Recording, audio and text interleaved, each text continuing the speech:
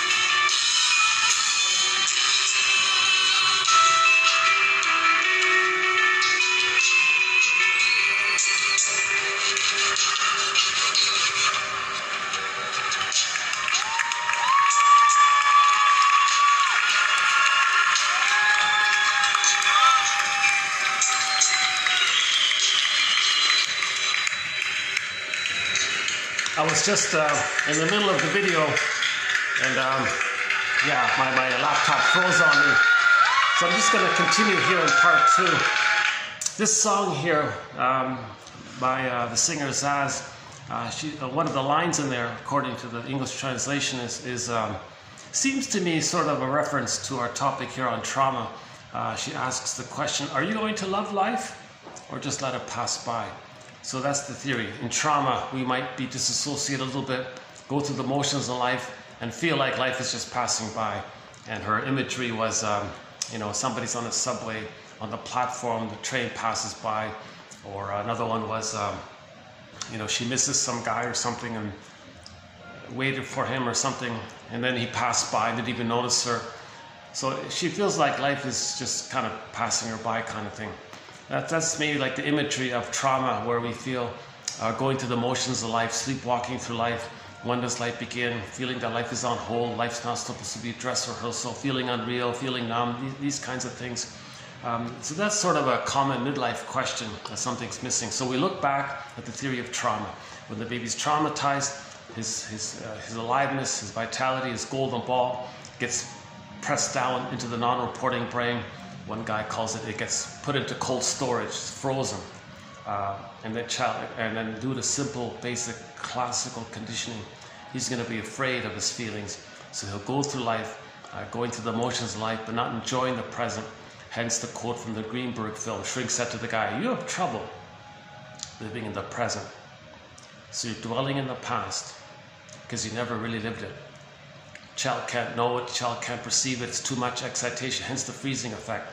So the image is, as mentioned in part 1, scarecrow, tin man, cowardly lion.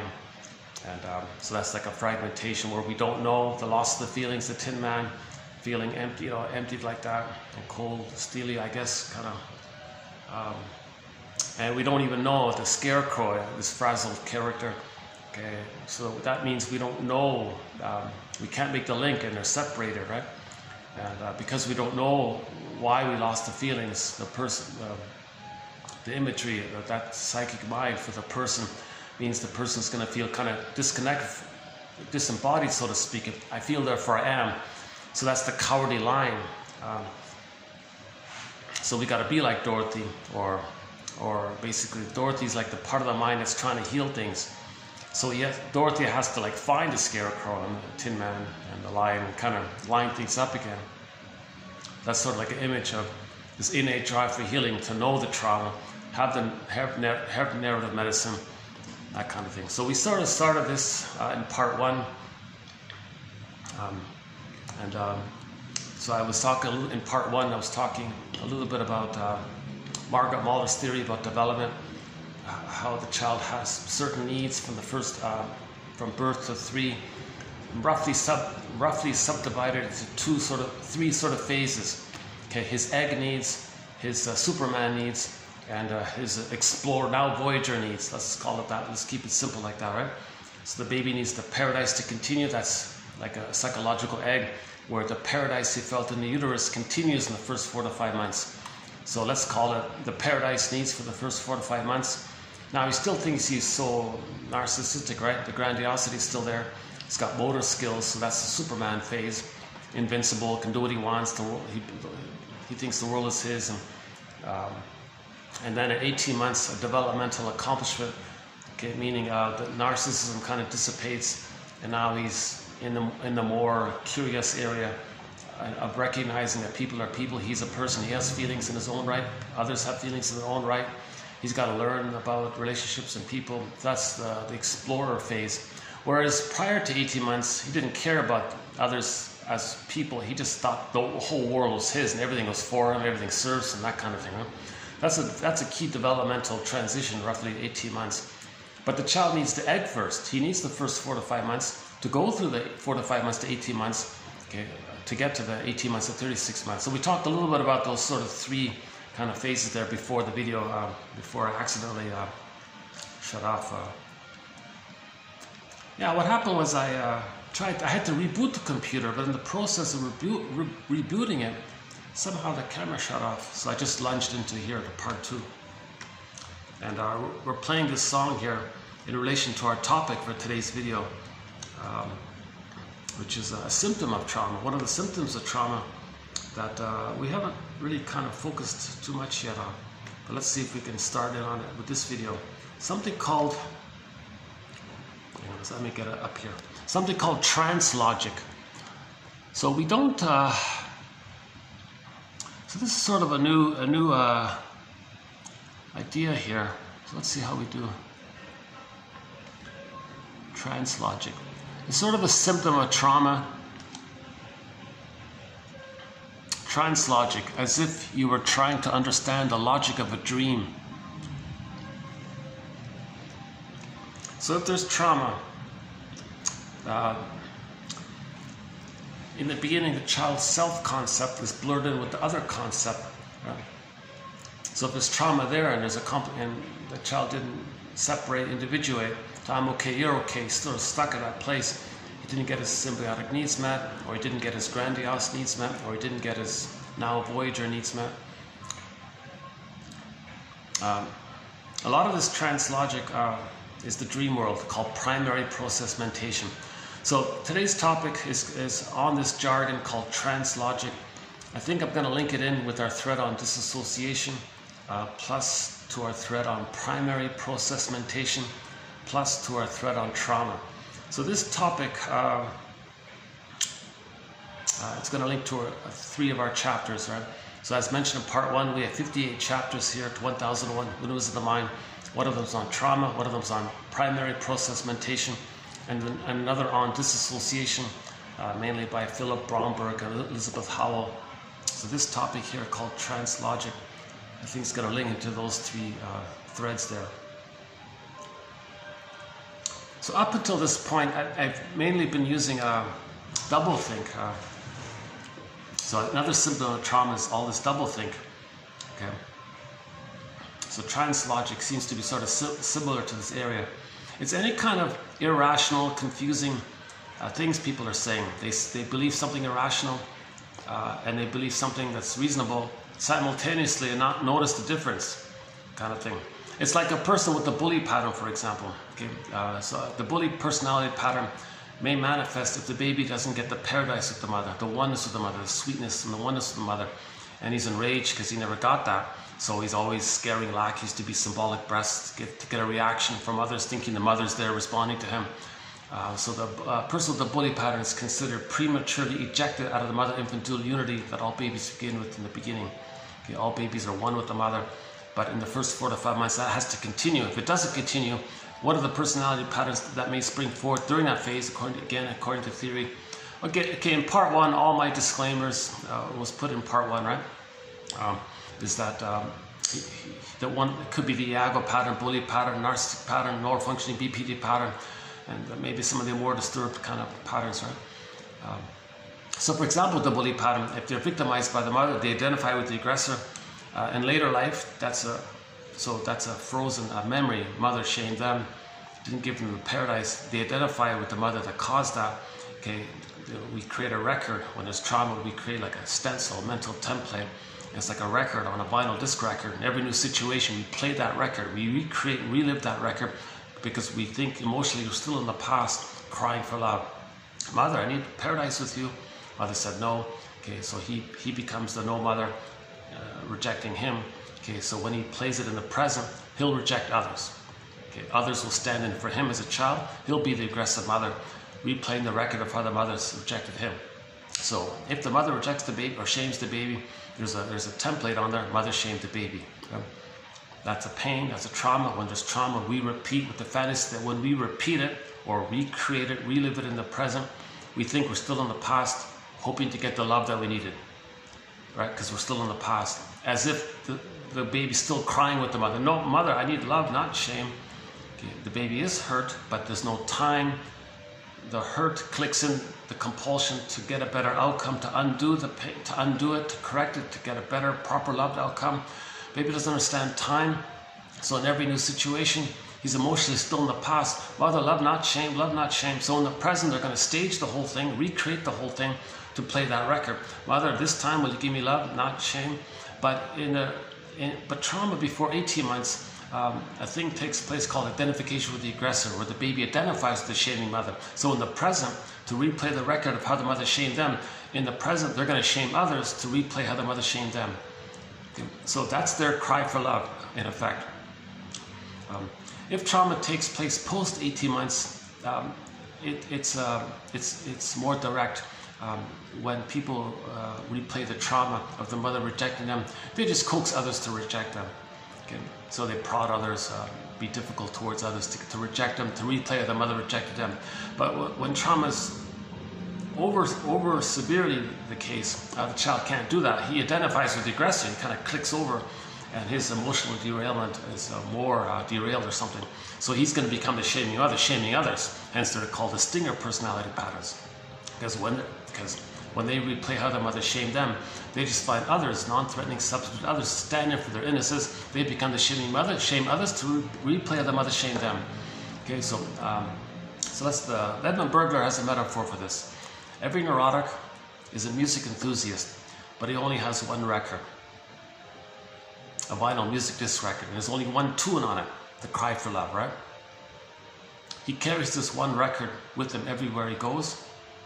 And every time he sees a record player, with never-ending fiery ardor, he spins that, he plays that tune, he plays that record, meaning he's going to recreate, reorchestrate, like a theater thing.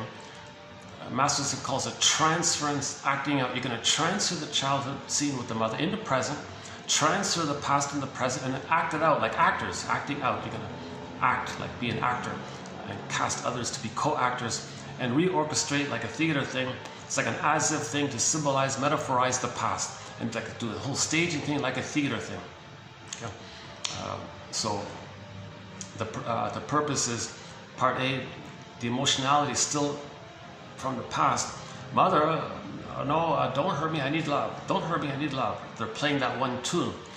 But the sting of trauma before 18 months, it takes a more twisted, disturbed form, where the baby identifies with the aggressor. So when they replay the record in the present, they find others to play their lost innocence. They will be the shaming mother to recreate and replay the original trauma of the mother shaming them. They just shame others to replay how the mother shamed them.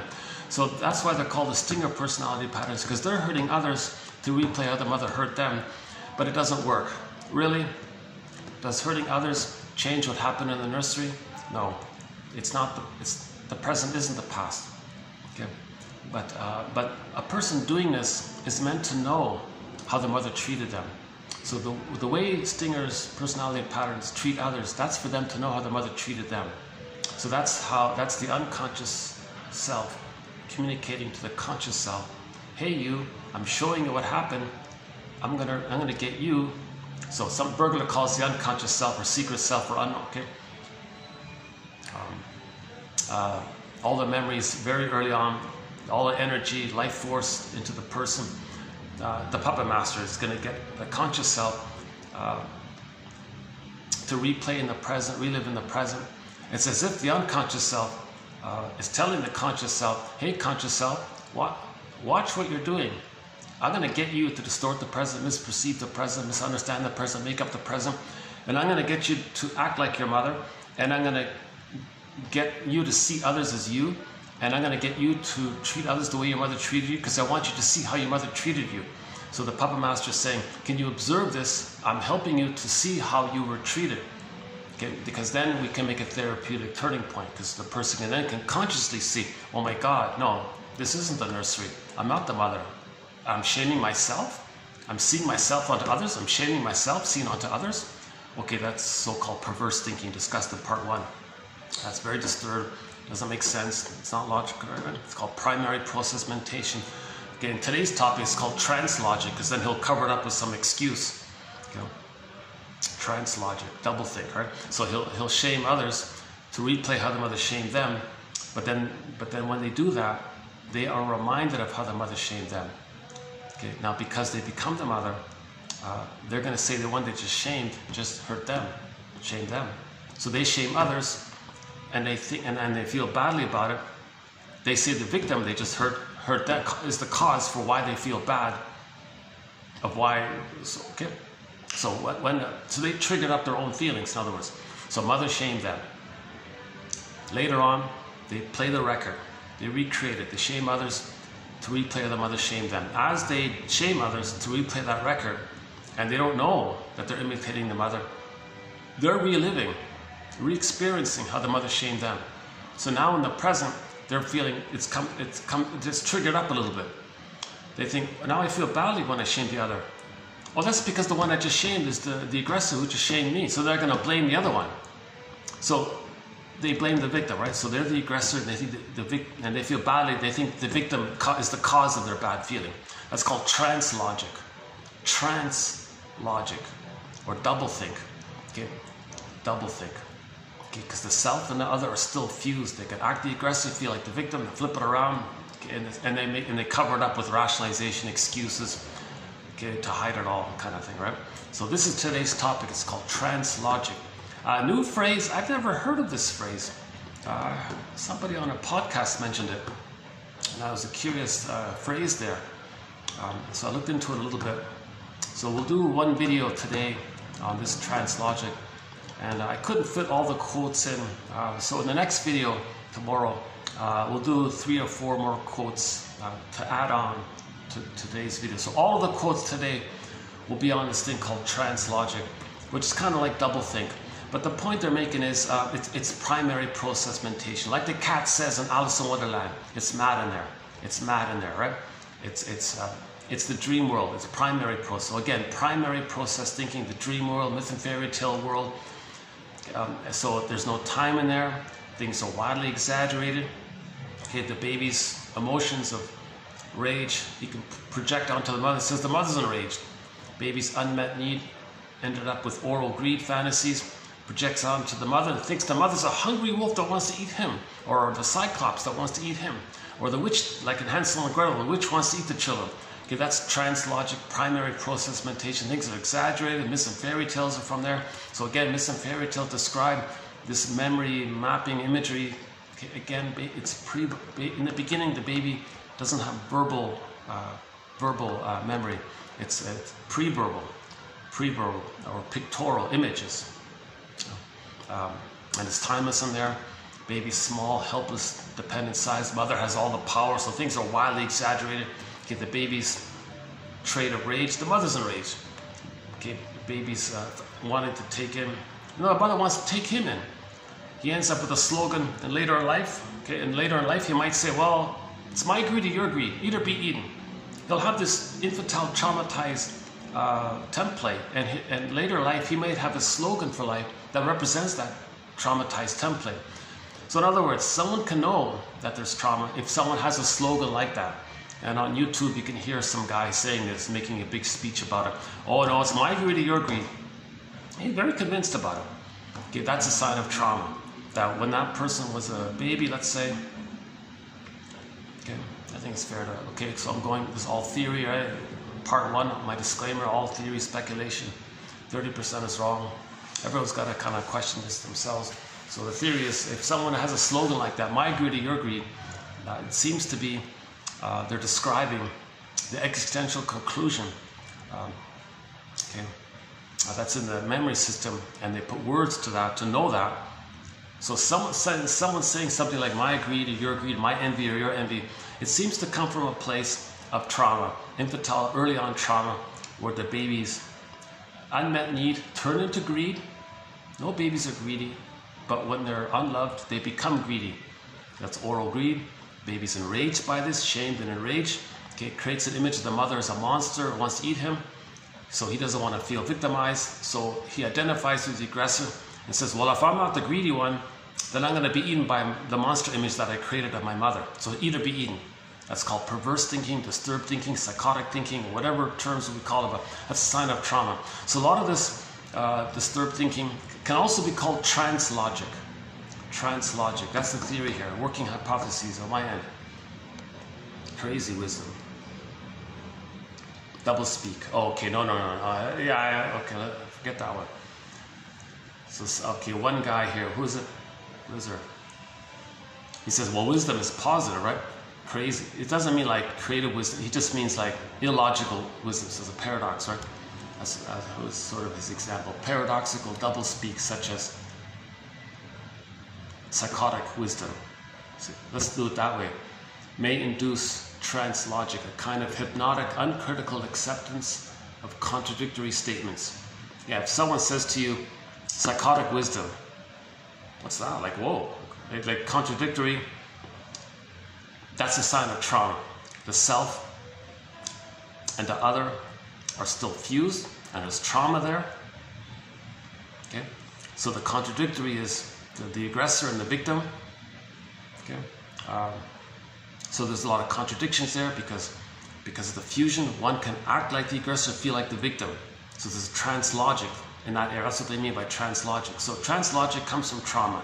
Trance logic or doublethink comes from trauma in the first 3 years, right? So you'll see this in sales, you'll see this in propaganda, you'll see this outwardly. Okay, you can't dazzle them with your confuse them with your rhetoric and all your logical fallacies. The idea is to be confusing, because if you're confusing, okay, enter Eric Burns, games people play, Helmut Kaiser's duplicity theory, and all these kind of things that are confusing, hypnotic. That's because the person speaking is from a place that they needed the cry for love, for fusion. Everything is love or a cry for love. If the trauma takes place before 18 months, it's the cry for fusion. It's the cry for oneness. Either the baby didn't get it, that's the bully pattern, Iago pattern, lower functioning BPD pattern, the psychopaths, all the more disturbed ones.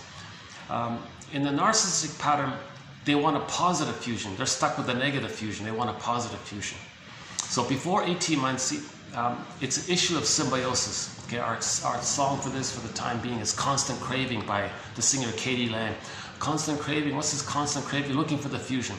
So all these games people play, Eric Berne's idea, all this projective identification, for example, where you want to coax others to feel what you don't know that you're feeling, thinking that if they're feeling what you're feeling, that means you're back in the nursery, mother's feeling what you're feeling.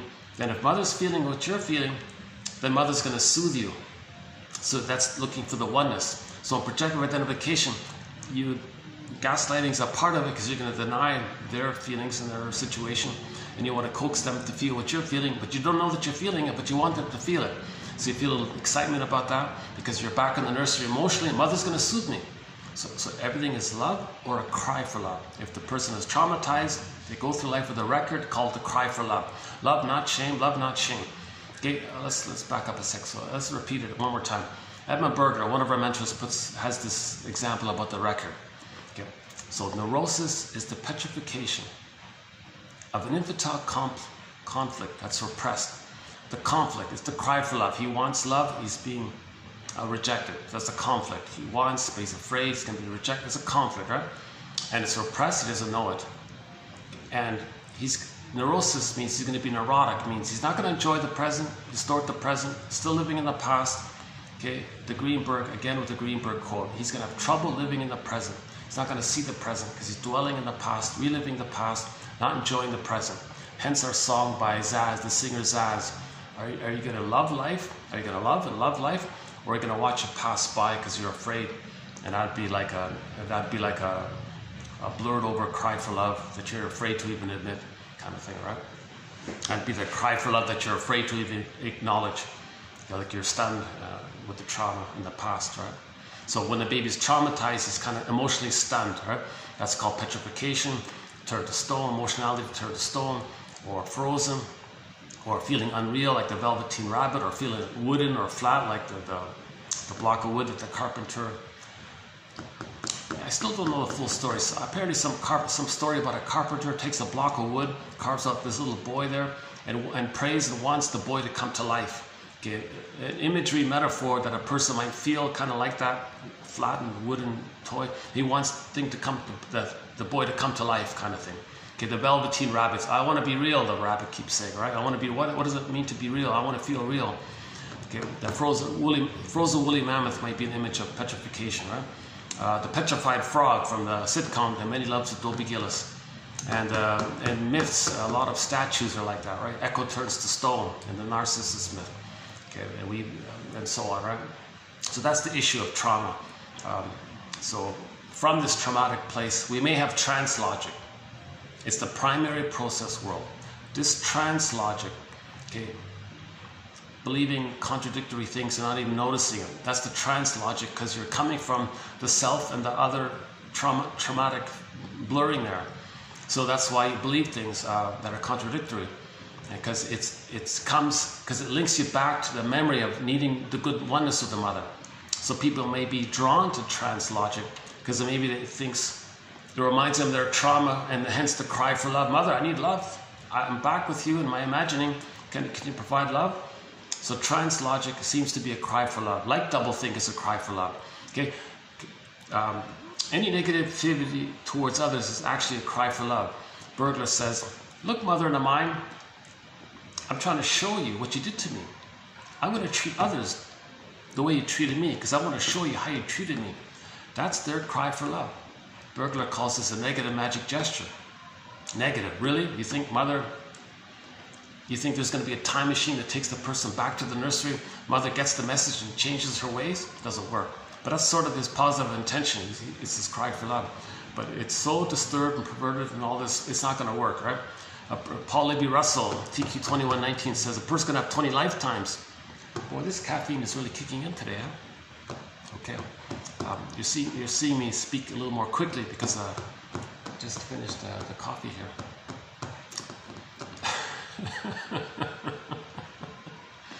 I don't know if it's helpful or not, talking quickly like this. You know, the truth is, we have a quote tomorrow. Should I dig it up? Hang on a second. You know, tomorrow we've got some very good quotes tomorrow. This one here about, if you're feeling bored by my speaking, we got a quote about this tomorrow. Here it is here. If you're feeling bored, when I'm speaking, if you feel bored by my speaking, or if you feel like drowsy or sleepiness or something, maybe it's an unconscious communication on my end that when I was a baby, I felt not alive, like my golden ball was squelched. Because I'm inducing in someone else unknowingly. Okay, so here's the quote here. The analyst's sleepiness. So sometimes the client sees that.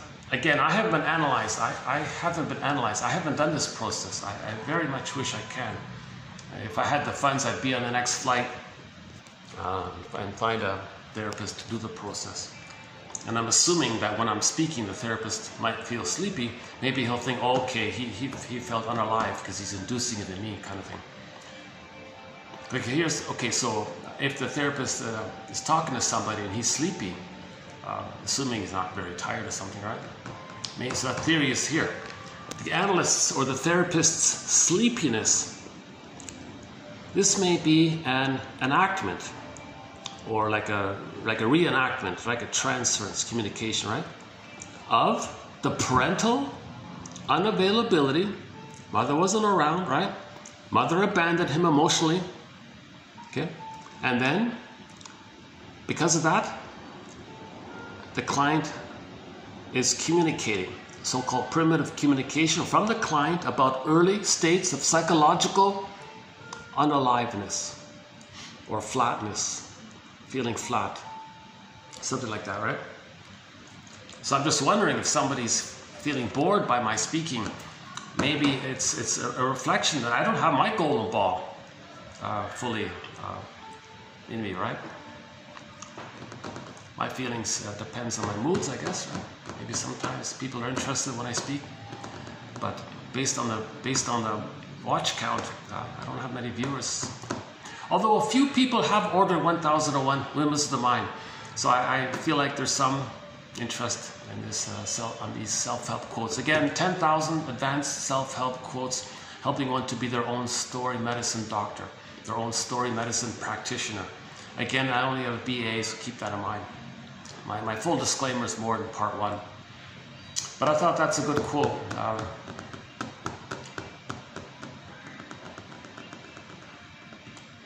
Because unknowingly we try to induce others through a process known as, because we're trying to communicate how we feel.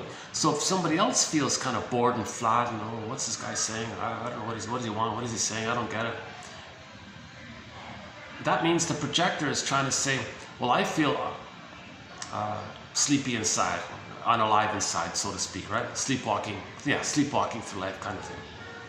That's the theory, right? So we'll do this, we'll do that quote again tomorrow. So that's just sort of a preview. In part one, I was also doing a preview of this quote by Miriam Murnabo from Brazil. She does a very good quote here. So let's do it here.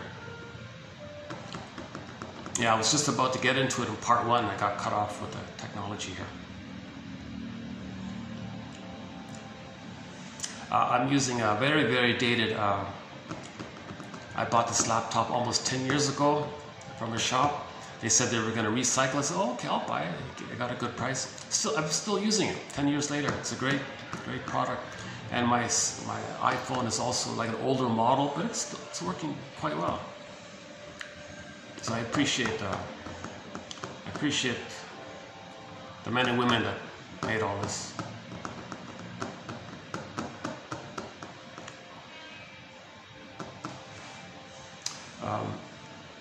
Okay,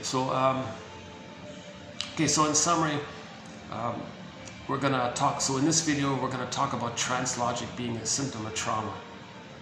But before I get there, let me finish up what I started to do in part 1, because I feel like I've gotten off track here. Let me finish up what I was doing in part 1. So in part 1, I was leading up to the preview quote for tomorrow. So I want to now do this preview quote.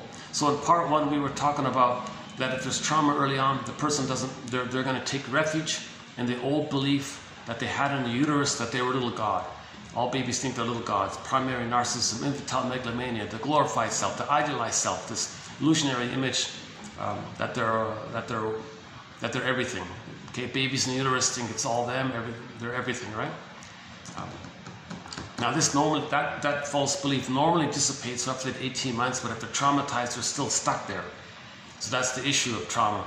And then that's one of the issues of trauma, that they didn't separate from the mother, and they're still in that illusionary fusion with the mother, one with the mother in the mind kind of thing. And they can't tell the difference or parse out where they begin and end, where the mother begins and ends. And the baby might think that the mother's him, the power of the mother is his power, feels invincible and entitled, and all these kinds of things, right? So the baby has part object relating, nursing with the breast mother, not really seeing like the mother as a full separate person with feelings. Baby's just sort of just relating mainly to the breast mother, and later on he sees the mother as a full person. But in the first few weeks kind of thing, it's just mainly the nipple and the breast for the baby. It's like part object relating. There's a problem there that's going to lead to narcissism and treating others in that part object utilitarian kind of manner. That's why people who are very traumatized early on may treat others in a utilitarian kind of way, because they didn't develop out of the oneness of the mother to a psychological template of mother loving them, having been loved by the mother. I'm okay, you're okay. They're still fused there, and it's problematic there. So they're still looking for that oneness. So the trance logic is a reflection of that. But the trance logic, doublethink, is a reflection maybe of that, looking for the oneness. All these games people play, Eric Burns describes about, all these lies and all these like innuendos and rhetorics and a lot of misleading ideas, sins of omission, tricking, gotcha games, like all these kinds of verbal manipulations and a half-truth is the father of many lies. The best way to tell a lie is to include a few crumbs of truth in it. A lot of straw man arguments, red herring arguments, equivocations, glittering generalities, a lot of transferring taking place. I still got to get used to sort of my new environment here. I was saying in part 1, I'm so glad that I have access to this room here, but I gotta get used to some of the things behind me. But that's my issue here, yeah.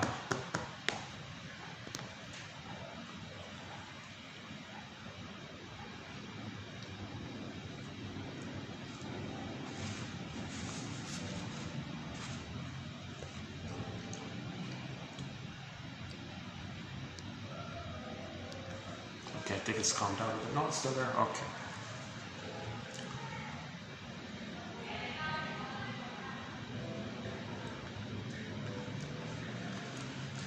I got to make a kind of compromise here. I got the benefit of the room, but I got to kind of, it's not perfect. I got to accept the gratitude of this, but I got to kind of manage the imperfection of it all, right? So I'm grateful to this. I got to accept the reality that it can't, it is what it is, that kind of thing. Okay, let's do a preview of Minerva's quote, a shrink from Brazil. I just discovered it this morning. So again, as mentioned in part 1, all babies think they're little gods, right? So the phrase for this, some shrinks use the phrase, His Majesty the baby, right? And Minerva was saying, I like what she does here. She talks about when a person doesn't accept any kind of losses or admit any kind of disappointments, or they have all or nothing thinking, perfect or forget it. Like, I gotta confess, there is a little temptation in me almost to regress to that. Like, well, this place isn't good enough, so I'm gonna find some other place, right? Because I got a lot of the, sometimes the staff have their breaks and all this, and so they get, sometimes they're a little animated, but that's their break time and all this, whatever, right? And I think, well, but hang on here. Where's this entitlement from? I'm glad to have this room here. So let me see if I can make this work. Maybe it does cause me little distractions a little bit. But I'm in an awkward situation. I'm in a very busy city. It's hard to find places to do these videos. You know, maybe later on I'll be on the shoreline. For a brief time I did some videos on the shoreline with birds flying by. You want to hear a funny thing? I did 17 videos on the shoreline last summer. Yeah, a year ago, exactly a year ago, last summer. 17 very good videos on a shoreline with birds flying by with the waves and everything. Mysteriously, those 17 videos all disappeared on me. I don't know if maybe it's possible I accidentally deleted it, but it's very strange why that happened. So those videos are lost, unfortunately. 17 very good videos, 50 hours of commentary got lost. But the good news is the quotes are preserved. So I've got the quotes on the videos. So those videos are marked, you know, TQ something to something without commentary. So I had, the quotes are there. Or if you go to the coffee page, the complete encyclopedia of insights are there. So all of the quotes are preserved, that's great. But I lost a lot of commentary when I was on the shoreline. It was very peaceful for the most part. And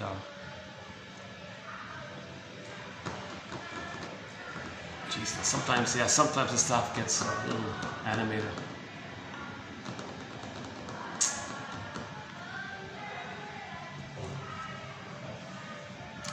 Okay, let's just keep going here. Primary morning. Primary morning. Okay, so she's saying here, this shrink from Brazil, she's saying here, if a person doesn't admit little losses or disappointments, or they have all or nothing thinking, that's because they didn't deal with primary mourning. The primary mourning is, if a person is traumatized, they didn't mourn the loss of not getting the proper love that they needed. Like there was a missing good mother, they got to mourn the loss of a good mother that never existed. So they gotta resolve this issue of the grandiosity that they're still dealing with, and the expectation that somebody should provide the perfect conditions. So they gotta somehow forgive the mother for that.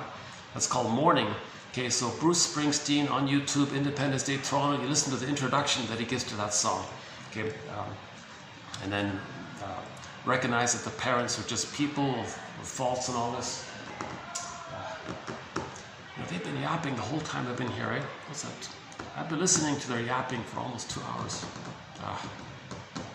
Should I move? Maybe I can move. The problem is I got to keep this thing plugged in to have the battery working. So I'm kind of stuck here. Yeah, so sorry, this video is going to be a little bit not as easygoing as I'd like. You're going to see my anxiety, my triggered feelings come up. Sometimes they stop. Oh, is it over? And then 10 minutes later, it flares up again, kind of. Okay, hold on a sec.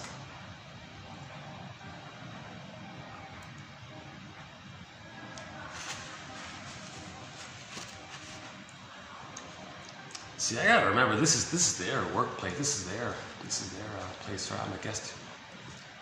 They're being nice to me. They extended a little leeway to allow me to use this room as long as I buy one of their coffees here. So that's a little balance there. Ambivalence. I have, okay. Let me get back on track here. Okay, we have a quote in our self-help thread called "What's the hardest thing about?" So it's a 5-word question prompt. If you're triggered by something or something's on your mind, you preface it with the 5 words. What's the hardest thing about? And you fill in the blank. Let me try it here. So Marcus, what's the hardest thing about? Trying to present this while you're hearing, voices around you, right? Well, it takes my attention, them, onto the voices. Okay, so what's that about? Well, it seems, so why does that happen?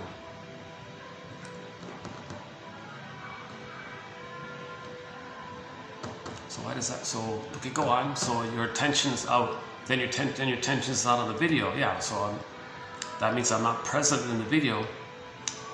That means if I'm not present in the video, that means somebody's going to be bored watching, like we said here. Because I'm not present myself. If I'm a little triggered, that's like I'm scared inside kind of thing, I'm triggered. That means I'm not alive in the present for the audience, just to apply today's quote here. Okay, go on. That's part of it. I'm a little diverting here. Well, the real issue is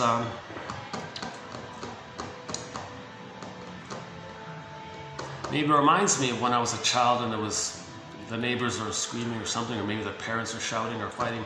Maybe it reminds me of something like that. Maybe there's some unconscious fears around when I was a child, hearing a loud things going on.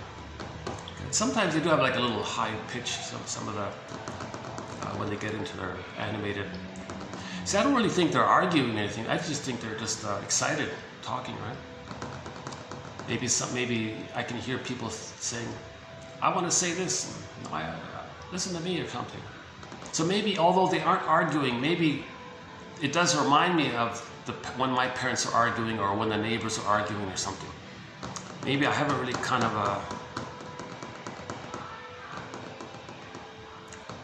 so how do I kind of put a buffer there or strengthen myself to not be triggered by that kind of thing, right?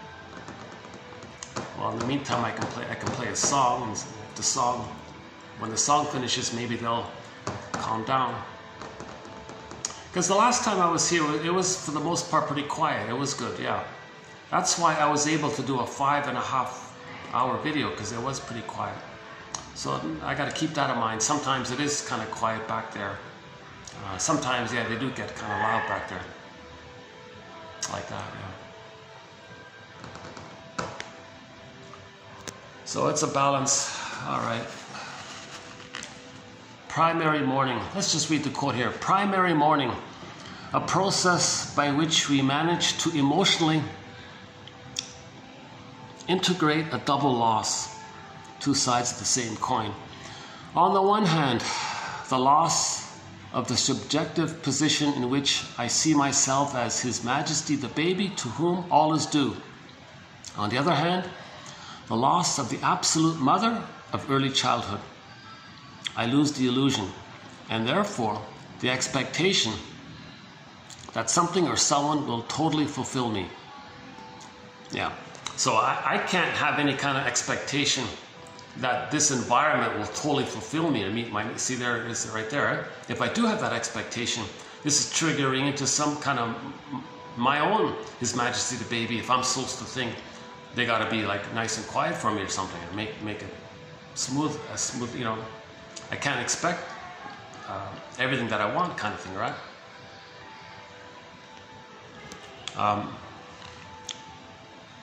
It is a painful and always incomplete process, but it has two fundamental compensations from the point of view of the aptitude for happiness. First, the discovery of the other as an other subject. This discovery is fundamental because many of the pleasures and joys in life are experienced in the relationship with the other. Okay, so yeah, they were friendly to me. They're very nice staff when I met them, and they handed me the coffee and all this. And I had little exchanges there. They seem very pleasant and all this. So yeah, I'm meeting people who are persons in their uniqueness and all that. So there's a discovery in that area, right? The second achievement provided by mourning is to get out of the emotional logic of all or nothing. In other words, the mourning process, or the exit of primary narcissism, is the absolutely necessary condition for the aptitude for happiness. Yeah, so she was saying, if I expect a perfection or something, and I think an all or nothing, you're not going to go through life all too happy, because you want to get to a place of reality and three-dimensionality, and that their person's in their own right. It's on our break time. They may have anxiety, you know, and if I'm triggered, does that tap into me some kind of a... So she's saying to accept little losses and disappointments, it's because you accepted the primary loss of long ago, right? That's the theory here. So her example was, maybe I'll play, you know what I'll do? I'll play it tomorrow, because I just discovered this. So I'll play her speaking about this, or you can look it up on YouTube. All of the videos of hers are done in Spanish or Portuguese or whatever. I noticed her speaking in Spanish, but they say she's Brazilian. Okay, whatever. There's only one in English, so that's the one there from the new books. The International Psychoanalytic Association podcast, that one there. Oh yeah, interesting podcast. Half of the people I can't follow like that. Like a lot of shrinks from around the world, English is their second language, and I start to listen and they're using their own jargon. I can barely make it out. Yikes! But she's okay. This one here, Minero's okay. I can hear her. I've sort of given up on that podcast, to tell you the truth. It's just so much work to listen to those guys. It's better just to read what they write, kind of can skim through it.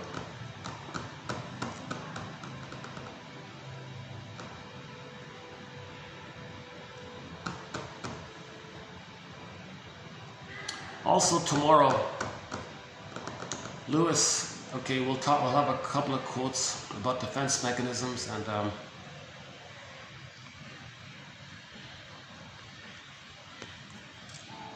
so yeah, we got some good quotes tomorrow.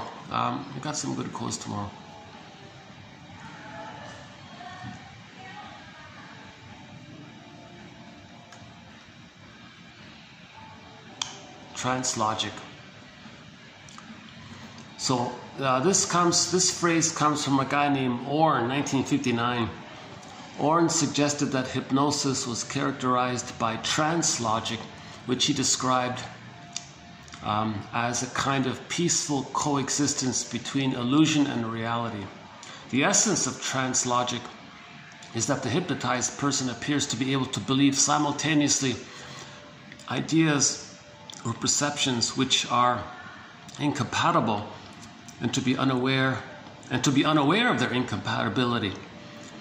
He reported that if hypnotized subjects are instructed to negatively hallucinate a chair, i.e. imagine that the chair is not there, then when instructed also to walk around the room with their eyes open, they refrain from bumping into the chair while maintaining that they are unable to see the chair. So this, I think, is sort of the source point of this idea of trance logic. So we don't do hypnosis here at all. We have nothing on hypnosis. That's not a threat here. I don't think I'm going to go there at all.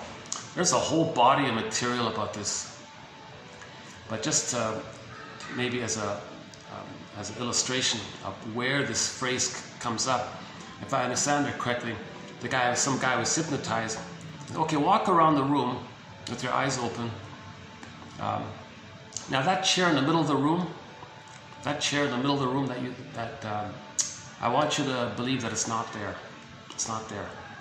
Now go ahead, not just walk around freely around the room. And he would do so, but never touch the chair.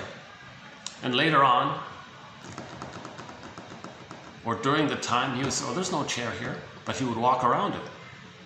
Do you see a chair? I don't see any chair. You told me not to see. So this has something to do in trauma. The theory is in trauma. You see, there's identification with the aggressor. So you please the hypnotist is the aggressor. You're going to bleed with them, because when the baby is traumatized, he thinks like the mother. They're one there. So the hypnotist is saying, okay, don't see the chair.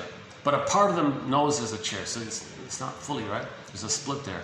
So for his survival, he's not going to hit the chair, but he's going to believe and please the mother. So a lot of this is pleasing the mother. So when the baby's traumatized, he's going to think like the mother, please the mother, right? So hypnotist taps into this mechanism known as identification with the aggressor.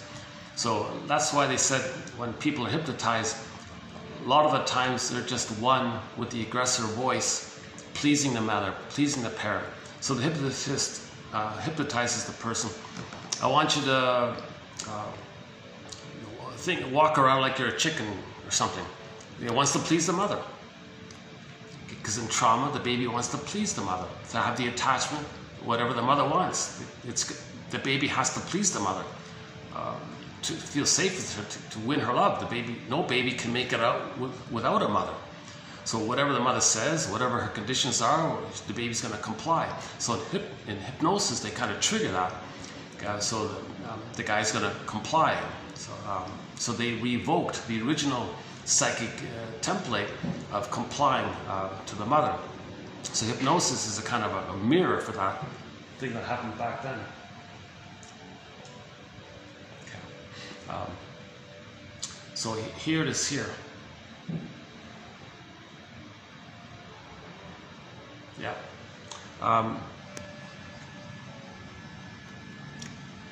Okay.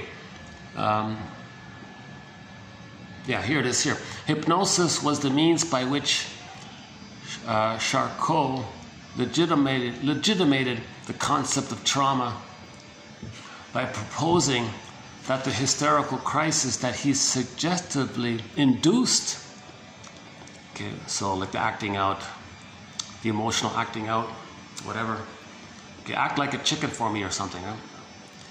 That he induced in his patients were reproductions of traumatic scenes. What is less well understood is that hypnosis was not just an instrument of research and treatment, but played a major theoretical role in the conceptualization of trauma. So we're talking about way back, the origin of understanding trauma, the link between hypnosis and understanding trauma. There's a link there, right? This is because the tendency of hypnotized persons to imitate or repeat whatever they were told to say or do provided a basic model for the traumatic experience. Trauma was defined as a situation of disassociation or absence from the self in which the victim unconsciously imitated or identified with the aggressor. Right? In a condition that was likened to a state of heightened suggestibility or hypnotic trance. So the hypnotist is replaying the baby trauma of him being one with the mother. He just reactivated the whole thing. So this hypnotist idea, although they were researching, look at how do we face repressed memories. Now we give up on that because we don't want to look for repressed memories without consciousness. That's why we don't cover hypnosis here at all. No way. We want to do the opposite. We want to encourage consciousness, not bypass it and make you and bring up memories that you're not aware of. That's why it's sort of given up. But a lot of people are still researching it, which is interesting at the same time. The mind is split or disassociated. It is unable to register the wound to the psyche because the ordinary mechanisms of awareness and cognition are destroyed. As a result, the victim is unable to recollect and integrate the hurtful experience in normal consciousness. Instead, she is haunted or possessed by intrusive traumatic memories. The experience of trauma, frozen or fixed in time, refuses to be represented as past, but is perpetually re-experienced in a painful, disassociated, traumatic present. See, the emotional freezing, it's in the present. So the hypnosis taps into that because they're transferring the past into the present. So in trauma, they're frozen in the past. They go with the emotions in life, still with the emotional, they're transferring or seeing the past emotions in the present. That's what he means here. Okay, dreaming in its purest form. So this is primary process world, the dreaming world, myth and fairy tale world, this unconscious thinking world, primary process mentation. This dreaming area is the purest form of primary mentation, accessible if the hypnotic state involves a shift toward primary process mentation, then it should be no surprise that both hypnotized individuals and dreamers report their experiences as visitations, not as something they create. Yeah, so when you're dreaming, something occurs to you. So in hypnosis, something occurred to me, like in the dream world, right? So the hypnosis is you're kind of re-evoking that world. So that's why we don't. That's why bother do that. It's unproductive. It's better to promote consciousness.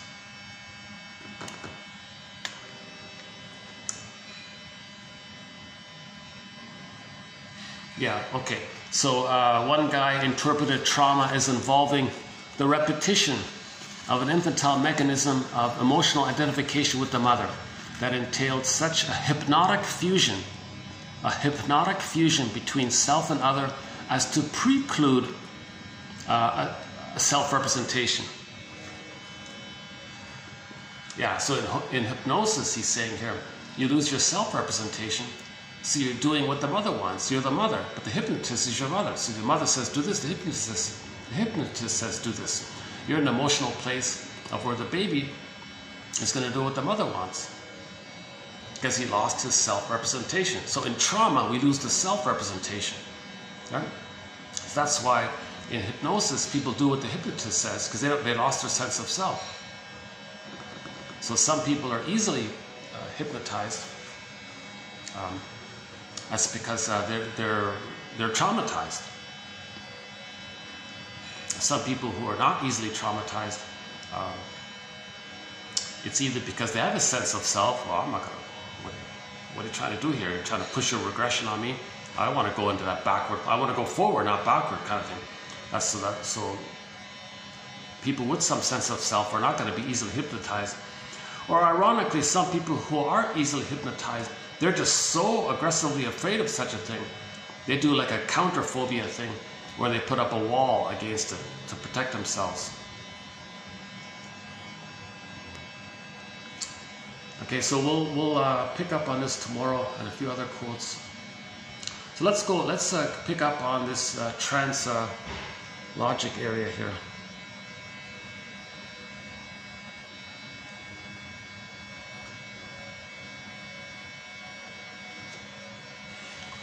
Okay, trance logic, as if you were trying to understand the logic of a dream. Yeah. That's a very good summary of the topic, right? Dream interpretation, what is going on? You don't take things at face value because things are displaced. Something can represent another. It's a labyrinth in there. No time. Like you wake up in the morning, you had a dream sequence that blended in a childhood scene with something you saw on TV the night before. What kind of logic is that? If there's no time, it's illogical. There is time. In secondary real life, there is time. But the unconscious doesn't understand time. So trance logic is in this area of the primary mentation, the myth and fairy tale world, the Alice in Wonderland world. Now, when people speak using trance logic, trying to confuse you, double think, something emotional, something partly true, something irrational, and you go, oh, okay, that they're coming from that place. And others with that trauma are going to be hypnotized by it. And then if they're hypnotized, then the speaker can give suggestion and they'll follow it like the hypnotist. Okay? So he was talking about, I think he was talking, one guy was talking about these so-called, these self-help, some of these self-help cult leader, guru kind of people, right? They would speak in a confusing way. Everybody's bedazzled, okay? Because that confusing way bedazzles people. And then whatever he then says, they're going to do.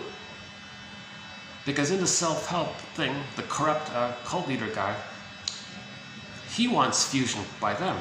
And he may not know it himself. That's the thing, right? So, and we know about the famous examples, right? The cult leader says to the followers, okay, do such and such. And they may do such a self-destructive thing. Because he tapped in to their trauma that when they were a baby, they lost their sense of self, and they'll do the mother's voice because they become the mother's voice. The hypnotist is giving them the mother's voice. Now they're following the hypnotist, and that's the cult. That's the trick of the cult, the corrupt cult leader guy. Okay, so he's doing this trance logic thing because he's traumatized and he's co-opting it, or he's not aware of it, or he's aware. I don't know. And the others are in a similar state. So there's the key nugget here. The baby loses a sense of self, identifies with the aggressor. Now if the mother says to the baby, I want this, I want that, baby's always trying to please the mother. What do you want, mother? What do you need, mother? Because the baby needs paradise with the mother. Baby must attach to the mother. Baby, Morton Keeson thinks that the baby's even going to try to save the mother, cure the mother, please the mother, accommodate the mother. What do you want, mother? I got to make you be loving, so if I got to sacrifice myself to please you for that, he'll try. There's a self-help book entitled By the Baby. Mother, as a baby speaking, mother, do I have to give up me to be loved by you? Similar idea. So this is the psychology of the advertising and the PR and the propaganda, the persuasion, to do what others, to do what the hypnotist is saying to the people. Because the victimized, because they're traumatized, and the hypnotist, like the cult leader, is giving the voice of the conditionality that you got to please the mother. So a lot of this hypnotism he's saying is pleasing the mother, right? So the cult guru guy, whatever, is tapping into that. Oh, please me. Okay, give me all your money, or whatever tricks they do, right? And then they donate all their money to these things. And then he takes off on a yacht or something. It says.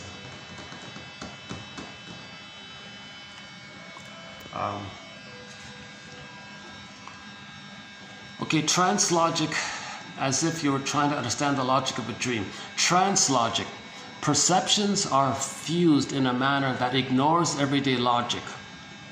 Like a drama which wins a wholly willing suspension of disbelief, thoughts have free rein, and unchecked by contradiction and critical reflection, are given a degree of credibility, not unlike that granted to dreams during sleep. Okay, so his sort of analogy here was just like when we watch a film on the TV screen.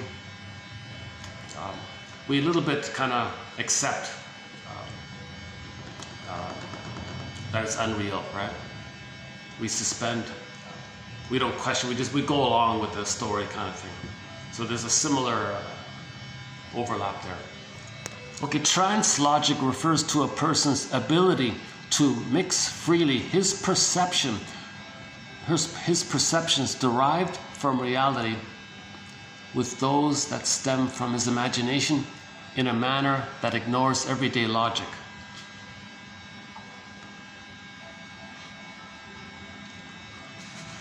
A quality of dissociative process related to what in hypnosis is called trance logic, the simultaneous juxtaposition of incompatible realities without anxiety or notice. Okay, paradoxical doublespeak, such as psychotic wisdom, let's say, may induce trance logic, a kind of hypnotic, uncritical acceptance of contradictory statements. Trance logic, an altered mental state in which a person's normal capacity for critical analysis is suspended and an increased level of logical inconsistencies is tolerated. Trance logic opens a hypnotized individual to suggestion.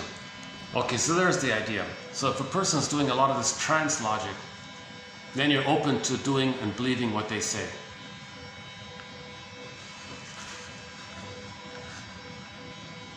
So somebody's speaking, what? You sort of know it, but you don't know it, but you're tolerating. What? I don't get it, and you sort of know it. And a lot of speakers do this, right? A lot of speakers will do this. And then if you're in this trance kind of thing, and they're successful in this, then whatever innuendo they give, whatever suggestion they're giving, people will swallow it, will follow it, right?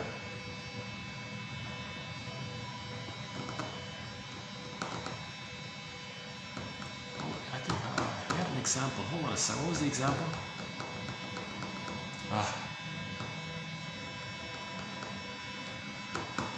He said like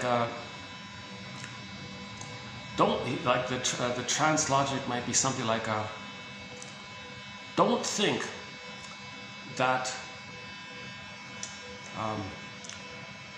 that tree outside the window is made of plastic.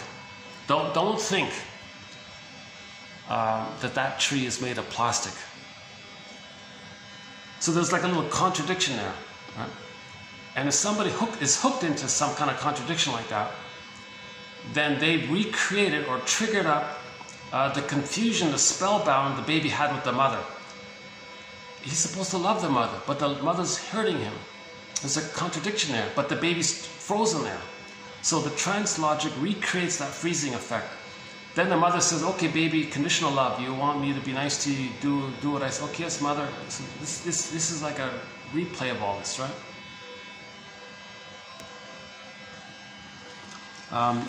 Okay.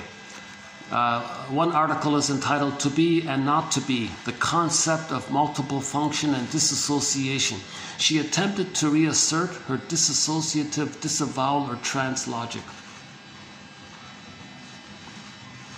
So to feel or not to feel. Okay, let's take that one out. Okay, next one here. Under the term trance logic, Mr. Orne thought he had finally isolated the non-artifactual kernel of hypnosis. So this is the origin of it, right? There's a link between hypnosis and this trance, this confusing, contradictory thing. Something's imagined, okay, your fantasies of the baby. Trance logic, because of the doublethink, right? Because of the distortions of reality in entranced relationships, partners magnify events hurtful to them and paradoxically ignore the sequence and context in which they are created. Living in a world of non sequiturs, the expected sequence of cause and effect events does not follow one another, keeps the partners confused and tranced. So maybe we can see this in the so-called infantile puppy love infatuation. So they're in spellbound, right? Somebody in the present. When the baby's laying down neurocircuitry with the mother, and it's a problem there. If later on somebody has a psychology similar to your mother, you transfer that you associate the unfinished neuro networking, the cry for love to the person in the present, and you're spellbound, transfixed, love at first sight, infatuation, puppy love, romance, this high romance love, love at first sight, okay, it's transference. Okay, so baby had a wiring with the mother, but it's a problematic, unfinished business, Bruce Brody calls it. Somebody in the present has a psychology of your mother, so you're transfixed at that person in the present. So the mother created trance logic. Maybe the partner is confusing and you're spellbound by them. Again, because of the distortions of reality in entranced relationships, spellbound, falling in love, puppy love relationships, okay, infatuation, etc.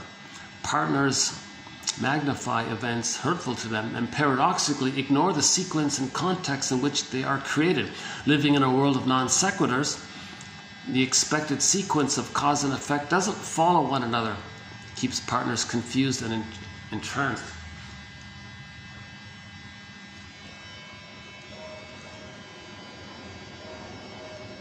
So the partner present is acting in a similar way to the parent, where the parent created this traumatic confusion, meaning the doublethink, meaning the fusion, meaning the painful fusion where the baby didn't get enough love to differentiate. So that's the source point. The baby's one with the mother. All babies need a positive fusion. If there's a problem there, it leads to this trance logic, it leads to doublethink. So non sequitur, so so it's not going to be linear. It's the dream world area. So when a partner in the present lies to you, confuses you, and blames you, and does all this dramaticality, ups and downs, you may be transfixed the way the baby was transfixed. So we played the song Lovesick yesterday. That's sort of in that area. Okay, just bear in mind, this is my first attempt at this topic. We'll update this one for sure. Double binding messages are essentially trick communications that, on the surface at least, appear to use normal reasoning. They employ trance logic to confuse and deceive the intended victim into complying with the perpetrator's hidden intentions.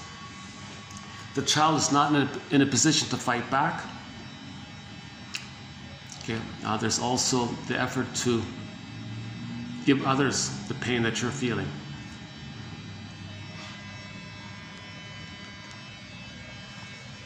So the baby's in a huge double bind, right? He's in pain by the mother, but he must turn to the mother. If he leaves, he won't make it. Turns to the mother, he's in pain by a huge double bind. In the song Lovesick, he said, I can't live with you, mother, but I can't live without you. There's that huge double bind. So all the pain around it. Later on, if somebody gives others double binds, they're trying to export, make others feel the pain they repressed, that they felt as a child, called projective identification.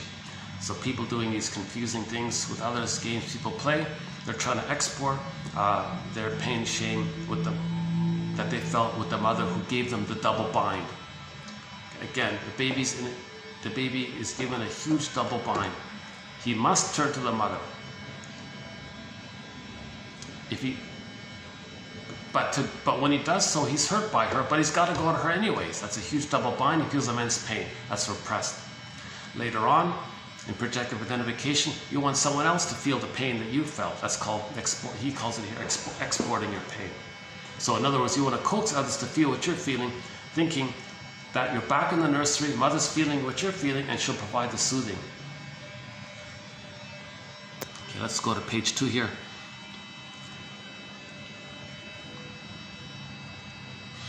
The therapist may become intoxicated by a sense of his or her relationship with the client.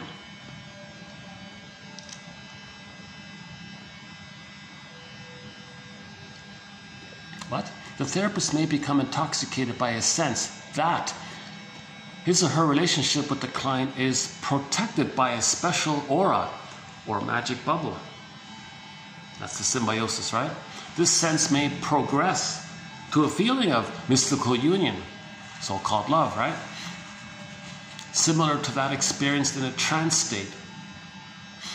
On a primary process level, one is attempting to merge with the other.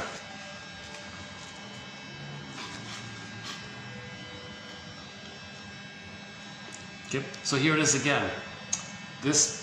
All this games people play, duplicity, trance logic, doublethink, projective identification. It's an attempt to merge with the other. It's an attempt to go back to the nursery and merge with the breast mother.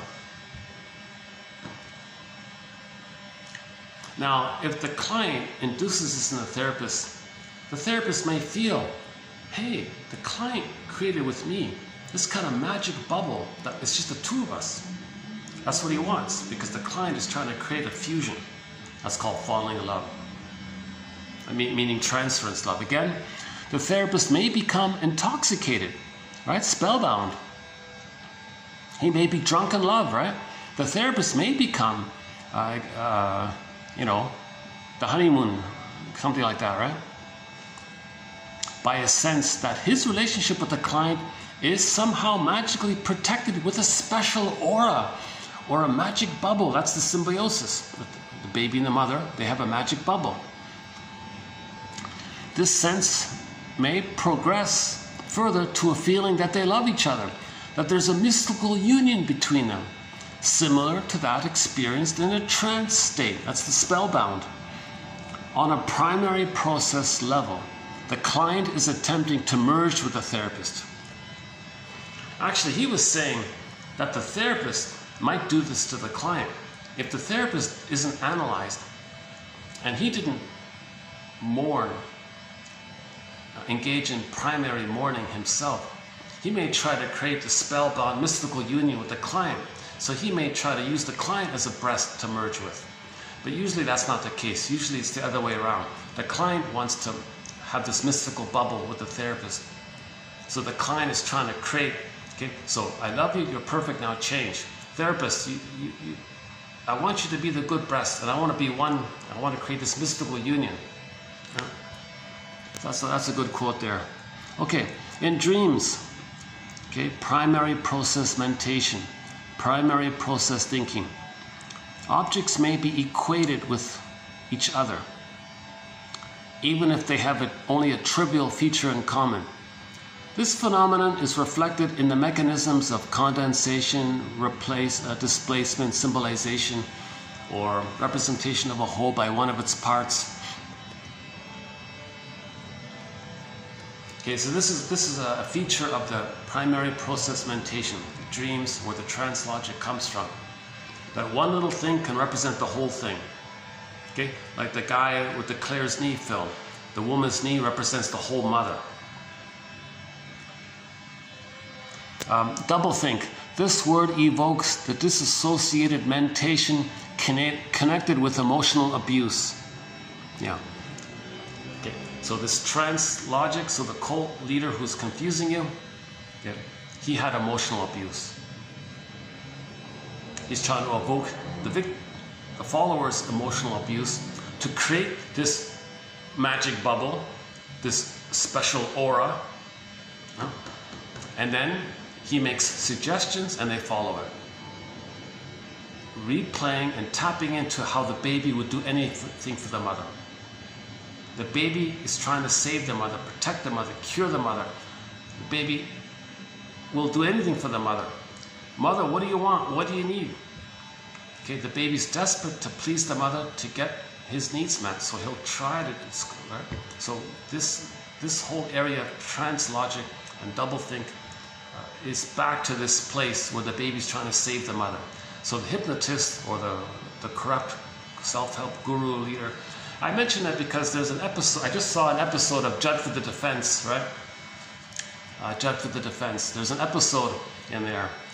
Hang on a sec, what's it about again? A very good legal comedy, not a comedy, a drama called Carl Betz is the actor. He's sort of the Batman of lawyers. And his assistant, Ben, was sort of the Robin. So they were like a Batman and Robin of lawyers.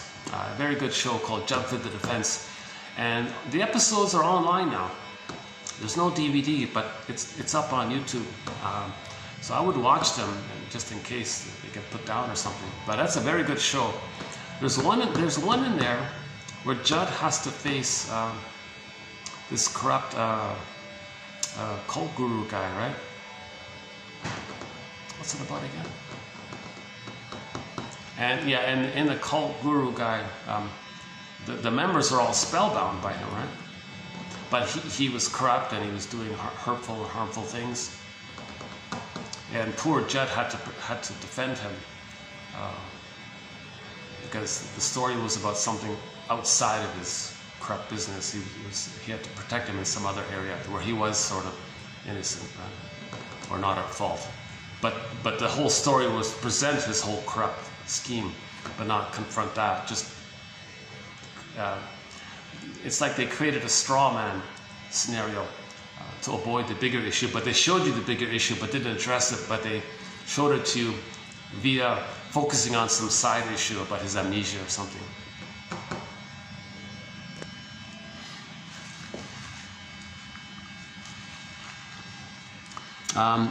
Okay, next one here. In dissociative disorders, okay, so in trauma there's dissociation, soul fragmentation, you know, so-called isolated islands of self defined by rigidly compartmentalized internal ego boundaries appear to coexist without full integration with one another. Okay, for more on this, Philip Bromberg's trilogy on dissociation. So Philip Bromberg is sort of our lead in this topic, dissociation. He's got 3 books. One is called Standing in the Spaces. So in trauma, there's a self-representation, another self-representation, and there's a gap there. You want to stand in the space and be a bridge. Another one is Awakening the Dreamer, because we're in this trance, endorphins, numbing. Awaken the Dreamer. Okay, Zaz sings the song. Do you want to love life, or do you want to just be in this dream kind of thing? And Shadow of the Tsunami, meaning he thinks emotional trauma is like an emotional tsunami, and the shadow is sort of the after effects of it. So he talks a lot about this isolated self states. It's not separate selves, it's just memories of the self that are like bundled around certain themes, right? Like part self that's loved when he's crying, part self that's abandoned when he needs mother's love. That's what he means, right? In dissociative disorders, isolated, okay, so we can call that a dissociative attachment style, let's say. An insecure attachment style known as the dissociative attachment style. Isolated islands of self defined by rigidly compartmentalized internal ego boundaries appear to coexist without full integration with one another. This discrepant experience is maintained by the use of trance logic.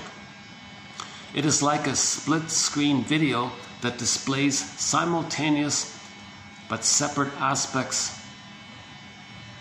of an even, oops, oh,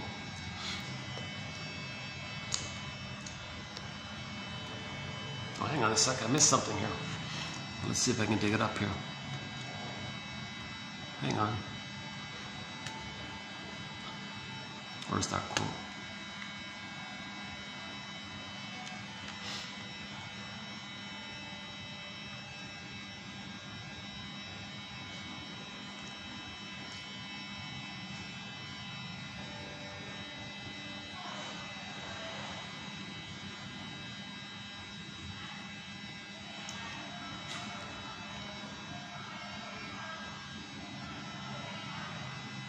Oh, it's the same one. Oh, I missed it. Okay.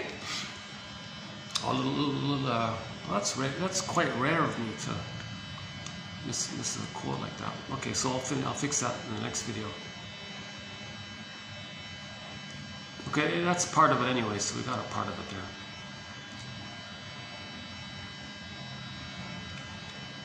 there. Let me remember to fix that one here.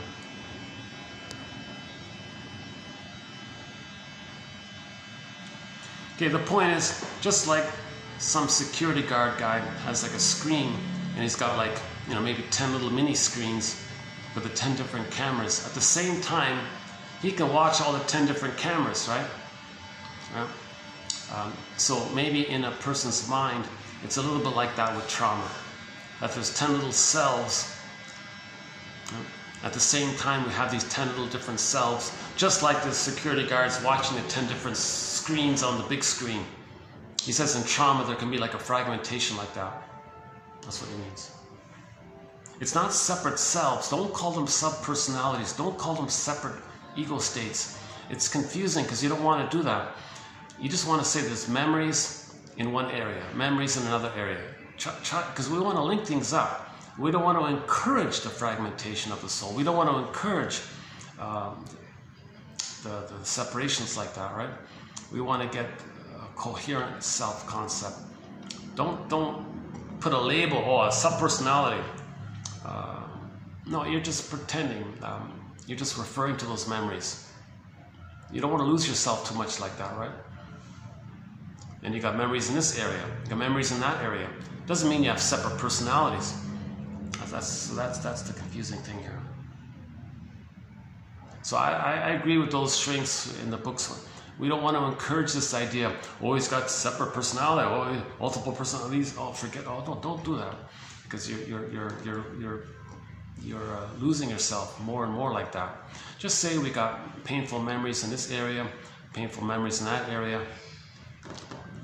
Okay, try to keep you're looking for a whole self-representation that holds all the memories. So in other words, we don't want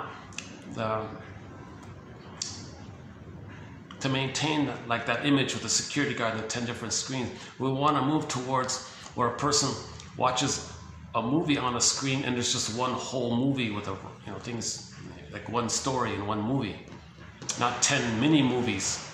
We want one movie, something like that, more or less. Trance logic. When false conclusions based on predominantly primary process operations are seamlessly intermixed with ordinary rational thinking in an effort to explain away impossible consistencies. See, here's where people BS people. They take something that's realistic, right? You mix it in with some irrational thing, and that mixing effect allows the liar to explain away or not make you face the irrational part. Right? So just say, so the advertiser, let's say, will tell you a lie and they'll tell you something that's true. The blurring of it has the effect where in the end the person hearing it is confused and baffled, so they don't bother. Because this trance logic of the two takes the listener back to the nursery where he experienced pain with the mother, and in the end he does what mother says and he doesn't question. The baby can't question or know the trauma with the mother, so he doesn't bother. So in the advertising, PR, propaganda, all these lying things, they're tapping into this. Okay, they'll say something that's true, something that's BS, and then you put it together. Okay, that triggers the babyhood area that they gotta believe the mother and not know the truth that the mother hurt them. No baby can know the truth of the greatest hurt of all. The greatest hurt of all. The greatest hurt of all, says one shrink, quote, mother failed me. No baby can know that. No baby can know that, right? So in advertising, etc., they'll tap into that. They'll do this trance logic thing to get away with a lie. They'll include the lie and tell you something that's true, circle it up, and that triggers the baby emotional. Oh, okay, and they quote unquote explained away the lie. They got away with the lie. Right? So it's always interesting if you hear a speaker and part of it's true and part of it's what? That's what they're trying to do, unknowingly or knowingly. I don't know. Maybe it's often unknowingly. But that's why today's quotes are interesting. I think despite my imperfect delivery here, I hope there's value in this presentation. And I noticed it calmed down behind me, so I'm feeling a little better. So I kind of worked through it, kind of thing. So yeah, this interesting quote, TQ 2685 on trance logic. This is my first time going at it. I've made mistakes in this video. I'll update this later. And I think maybe we can learn something from the hypnosis community. There's a whole community called, I guess, the people who study hypnosis. There's a whole category called trauma studies, right? They just focus on trauma. And there's a whole other category of the hypnosis area. And so far in 1001 Windows of the Mind, I've only done a little bit of quotes from the trauma area. And this is sort of the first time I'm dipping into this hypnosis kind of area here. The understanding of different trance states is as diverse as the people who use them. Okay, it can be a parlor trick, right? People, you know, you go to a circus and the guy gets a volunteer on stage. He hypnotizes them, okay, triggers back that they were traumatized, get them to emotionally transfer the mother they need. So the hypnotist is now the mother they need. Hypnotist says to the guy on the stage, okay, walk around like a chicken or something. He does it to please the mother. He snaps his fingers, comes back. He doesn't remember it. That's the parlor trick. A means to anesthetize without medication. So maybe some dentists can hypnotize a person to imagine that they don't feel pain. I don't know about that. A path to relaxation.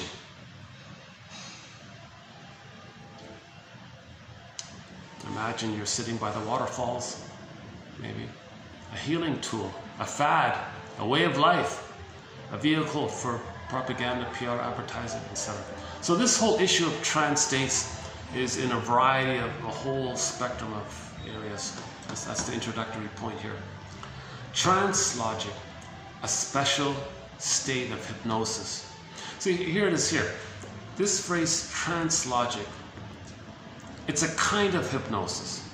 It's not exactly hypnosis. It taps into hypnosis. It taps into trauma. It taps into primary process mentation. It taps into how the baby identifies with the aggressor. And in hypnosis, the victim wants to please the mother, who's now the hypnotist. So this whole double think, trance logic. We don't really have a phrase for it, other than the phrase trance logic, which isn't very clear, right?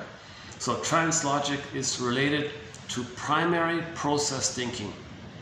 Trance logic. Okay, so in primary process thinking, it's the dream world in there. And there's trauma in there for most people. Okay, what's the next one here? Trance logic. Okay, a toleration of logical inconsistency characteristic of the hypnotic state.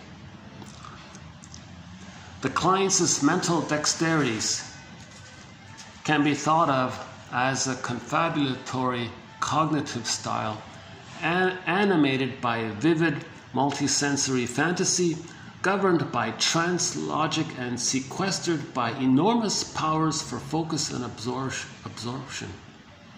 Such hallucinations, both positive, that is the presence of something that is not there, or negative, that is behaving as if something isn't there, is called trance logic. So the mixture of something that's there and something that's not there. So the typical example is, imagine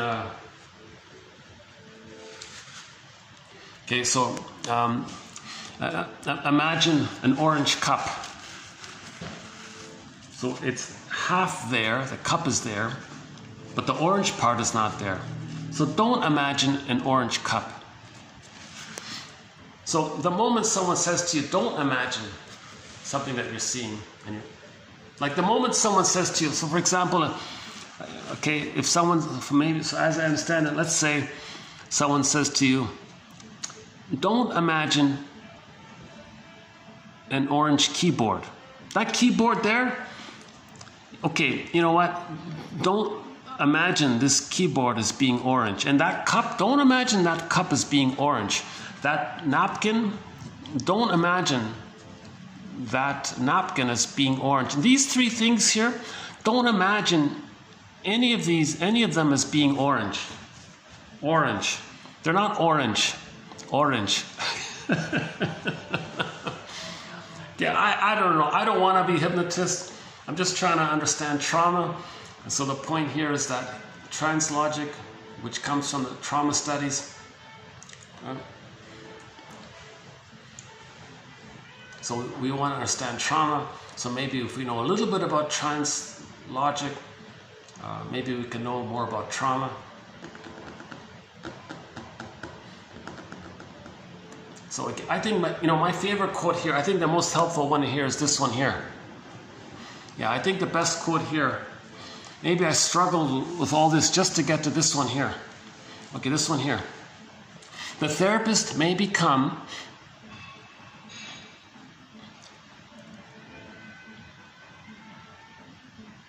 okay, there's two of them, yeah. Okay, there's two of them here. So one of them is this one. The therapist may become drunk, intoxicated by a sense that his relationship with the client is protected by a special aura or magic bubble. This sense may progress to a feeling of mystical union or spellbound love, transference love, similar to that experienced in a trance state, like two people falling in love on the honeymoon.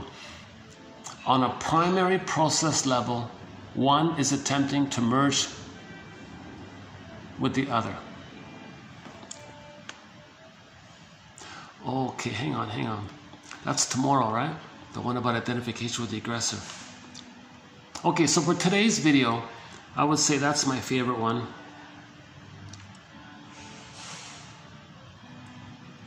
And I got a feeling for tomorrow's video, my favorite one's going to be this one here. About identification with the aggressor. Where's that one? Oh yeah, here. This one by Lays. Gardner interpreted trauma as involving the repetition of an infantile mechanism of emotional identification with the mother that entailed such a hypnotic fusion between the self and other as to preclude all possibility of cognition and self-representation. Okay, now this one here. Here we go. Between today's video and tomorrow's video, I got a feeling this is the key one here. Hypnosis was the means by which Charcot.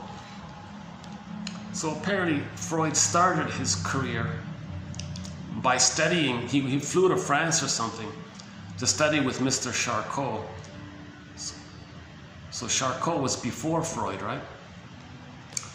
Hypnosis was the means by which Charcot legitimated the concept of trauma, right?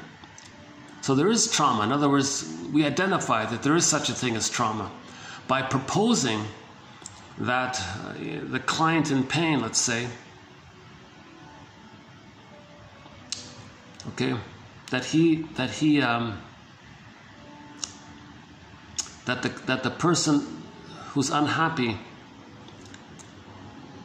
that this is a reproduction of the trauma in the past called repetition compulsion. What is less well understood is that hypnosis was not just an instrument of research and hopefully treatment. See that's why everyone gives up on it. You can't do it. It doesn't work. You can't heal somebody without their conscious participation of it. But long ago, they thought maybe they can. Well, you got repressed memories. Well, how are we going to get to those repressed memories? They're repressed for a reason. They only come up when you're conscious. If you bypass the consciousness, that's called spiritual bypassing. You're going against your soul. Your wounded inner child of the past is going to be regressed to even a more regressed place. Who was it? Marion Woodman says, if the ego is so traumatized, when the person dreams, they might not even be themselves in the dream. They might be like a small animal. She says one client dreamt they were a golf ball. Like that's how damaged the ego is in trauma. That they're not even themselves in the dream. There's something more regressed to a more primal identification. Maybe their pet or something, or maybe even something inanimate. That's why in one motifs of myths and fairy tales is when a small animal morphs into a bigger animal, right? I think Robert Bly tells a story of the duck zooped into a bigger, like a dog, and the dog whooped into a deer, and deer whooped into a gorilla, and the whooped, and finally got the king or the prince of the person. So in the healing, the self concept got bigger, like more and more close to the human realm. So in a dream, somebody might dream that they're a golf ball, she said. Right? And then when you're healing, okay, now you're whatever you saw as a child, whatever animal you related to as a child, and you might feel like you're that. And then you went to the zoo as a child, okay, and now you're a horse in the dream, and then later, okay, now you're a person finally. So as you see, that's so Marion Woodman. It's on YouTube. The lectures, something chrysalis, that lecture about the chrysalis. She mentions it in that video there. I don't think I have that quote here in this collection. Yeah, maybe we'll add it on.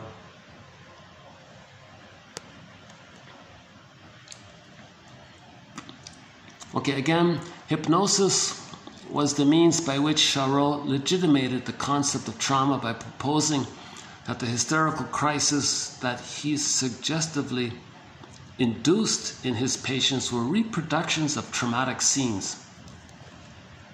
So if somebody hypnotizes you, you've reproduced the traumatic scene. If somebody hypnotizes you, you've reproduced the traumatic spellbound scenario with the mother. Now when the baby's spellbound with the mother, he's going to do what the mother says. So the hypnotist says, oh, walk around the room, but don't see the chair. So they walk around the room and they walk around the chair, not knowing, believing that there's no chair. But another part of them, it has a self-survival instinct, so he doesn't hit the chair. So there's a deeper drive for his survival. He's not going to hit the chair. See, so the hypnotist said to the person, there's no chair, walk around the room. So if he really believed there was no chair, he would hit the chair. But there's a deeper part of him, a more organic part of him that says, no, there's a chair there, I'm not going to walk around, but I won't believe it. So he walks around the chair to protect himself. Right? So that's good, because that's very helpful, because we don't want it to be, nobody wants it to be the case if somebody hypnotizes somebody and they tell them to do something and they'll do it because the guy suggested it. There's something deeper, there's something more human that wouldn't do what the mother said, right? As an adult. But the baby's trying to please the mother. See, that's the whole, okay?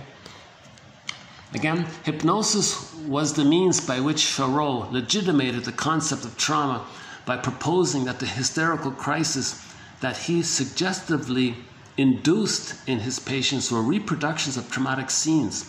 What is less well understood is that hypnosis was not just an instrument of research and treatment, but played a major theoretical role in the conceptualization of trauma, because the tendency of hypnotized persons to imitate or repeat whatever they were told to say or do provided a basic model for the traumatic experience.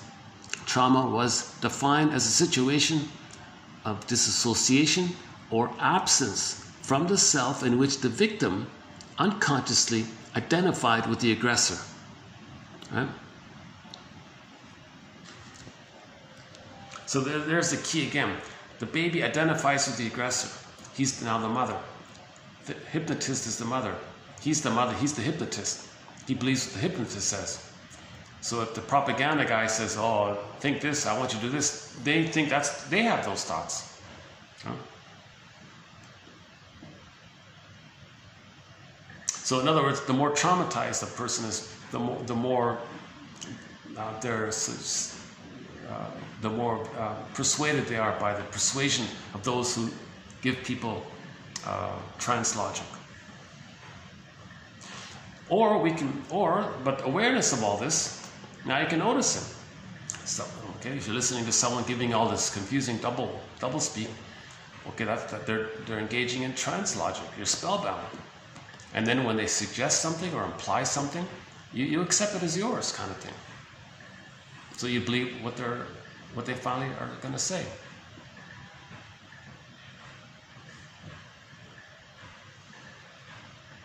Now, if these people are doing it and they're not aware of it, it's because they want others to be the good breast so they can merge and create a special aura. What do you call it again? The magic bubble between them. Right? Because the person doing it is looking for the good breast. So trance logic, doublethink, games people play, duplicity, lies, rhetoric, propaganda, PR, advertising, all these tricky things. You're looking for the good breast. Everything is either love or a cry for love. So in conclusion, trance logic is a cry for love. But nobody in the present can be the breast in the past. But it's a cry for love. It's their original cry for love in the nursery, still being played in the present. Okay? Again, Greenberg, quote, Schwing said to the guy, you have trouble living in the present.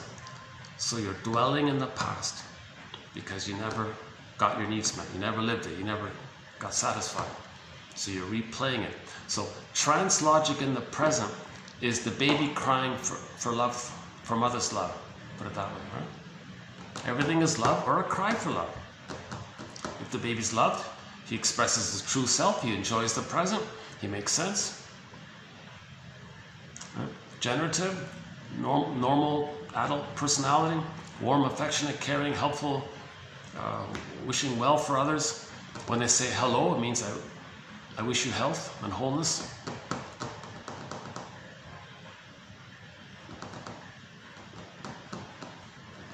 If somebody doesn't have whole object relations with a psychological birth, again, man's main task is to give psychological birth to himself. If he didn't get it naturally by the age of 3 with a secure attachment style, then that's called the hero's journey of midlife, the second journey of midlife. So roughly at 40, roughly at the age of 40, a lot of people, it kicks in for a lot of people, something's missing. Sleepwalking through life, feeling that life is on hold, feeling unreal, all these expressions, right? And then they go on the second journey of midlife. So a good place to start is the comic psychoanalysis, okay, because that's a very good introduction to psychoanalysis, the comic. It was originally put out in 1955, but 3 years ago it got digitized. Dark Horse Publishing. It's well worth whatever the cost is. Only 4 issues were put out in 55. Now it's digitized, so one can get a crash course in psychoanalysis taught through comics. Can you believe it? It's the best introduction to psychoanalysis, that comic. They do 12 therapy sessions total, the complete run, using 3 clients. Freddie is one of them.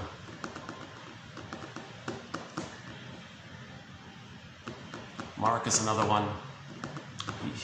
He's the womanizer, the emotion, the overeater, the womanizer. He's the toxic masculine character, right? That's the third one there.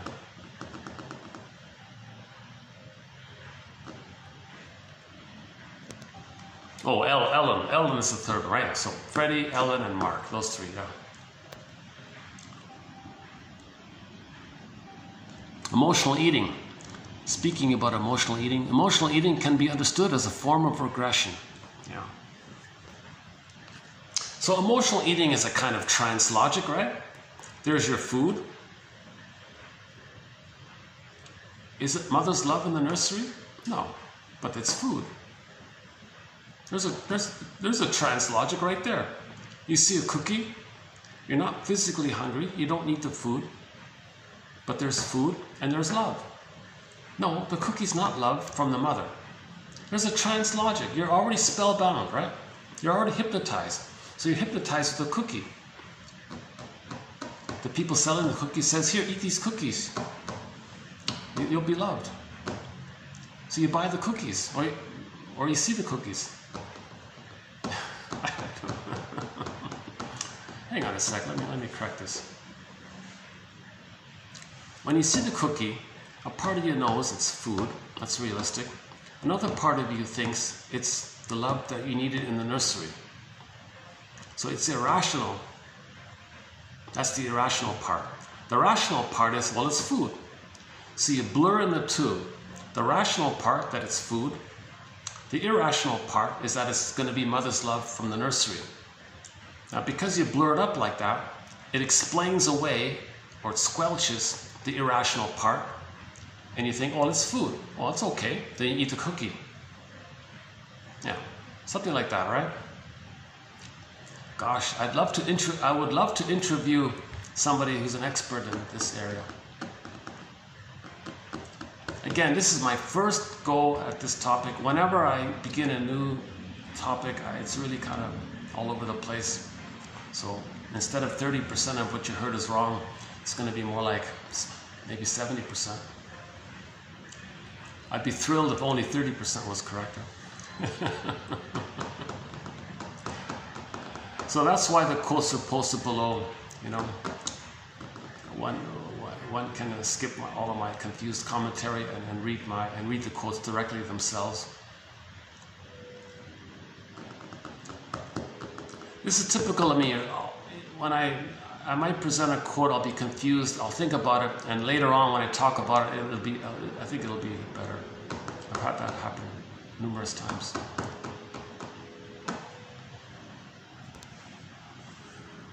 So yeah, we'll redo these quotes tomorrow. Some of these quotes tomorrow. So I think we did it here for today, right?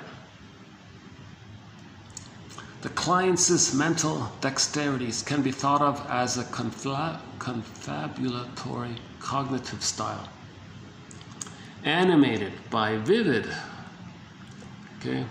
dream world, multisensory fantasy, your wishes, your unconscious fantasies, governed by trance logic and sequestered by enormous powers for focus and absorption.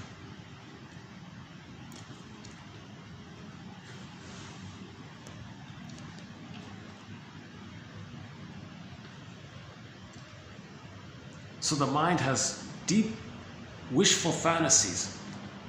Right? And in the dreams, there's wish fulfillment. You have the fantasy that you need something. And it's multisensory, it's vivid. Okay, that's part of it, right?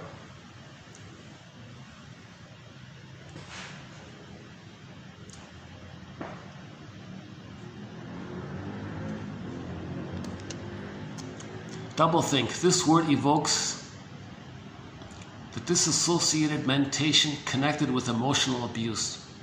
Yeah.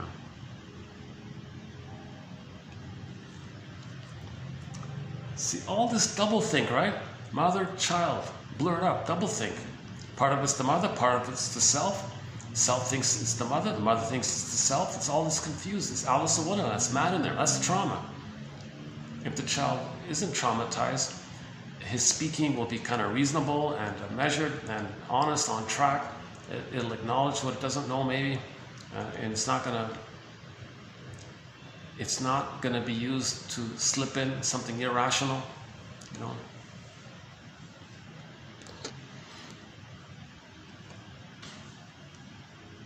Yeah, this magic bubble one's a good one. Yeah.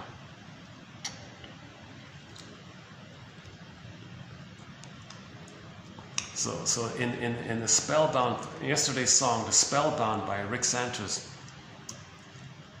you see somebody and you got this magic bubble. Wow. That means one person wants the emotionality of the nursery to be satisfied, attempting to merge with the other.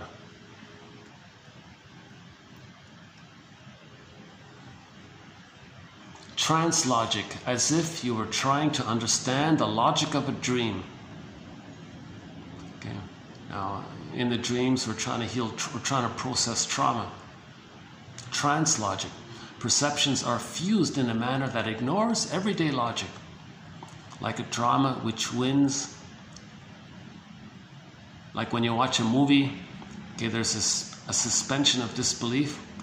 Thoughts have free rein, unchecked by contradiction and critical reflection.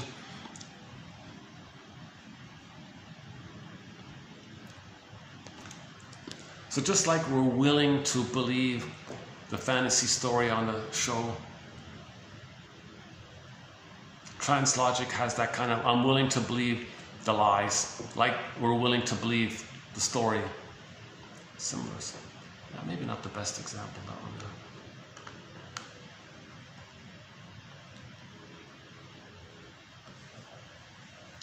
Paradoxical doublespeak, such as psychotic wisdom. That's a good, let's change it that. Psychotic wisdom. What? Wisdom? Psychotic.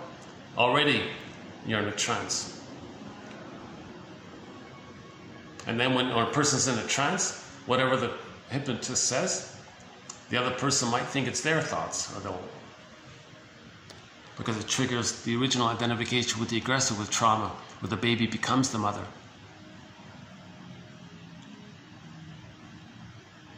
Yeah, so trance logic is sort of linked with hypnosis and trauma. So it's all linked up together, right? Primary process mentation, trauma, hypnosis, trance logic, dissociation, identification with the aggressor. This is all sort of linked up, right? Okay, so living in a world of non sequiturs. So there's no cause and effect. There's no time. There's no linear time. Okay, there's no time. So something happened. You don't think about the cause of it. So there's something. Well, something caused that, right? So think about we had a quote about the borderline, the BPD pattern, where the person would say something in a minute, 10 minutes later they'd say something else and forget that the thing that, so they would say something, let's say at 1 o'clock, and believe it in full, that's there. And then at 2 o'clock they would say a different thing from a different self-concept and forget and ignore and believe it didn't exist because of the difference, remember the different screens kind of thing. So the person with the BPD pattern doesn't care about cause and effect. You said that an hour ago. You really believe that? Well, I don't know what you're talking about. Well, you know, and they brush it off. Well, now they're saying this, and that's their truth. So-called, you call postmodernism. You call it, right? That means the trauma of not making links.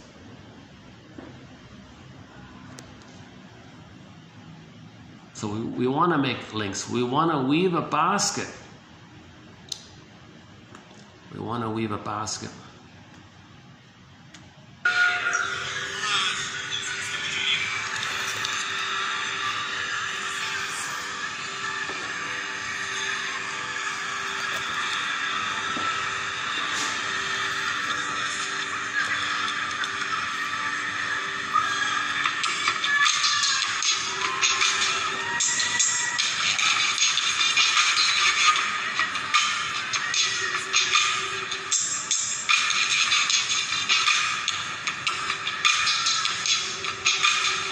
Really, you love life or just watch it pass by?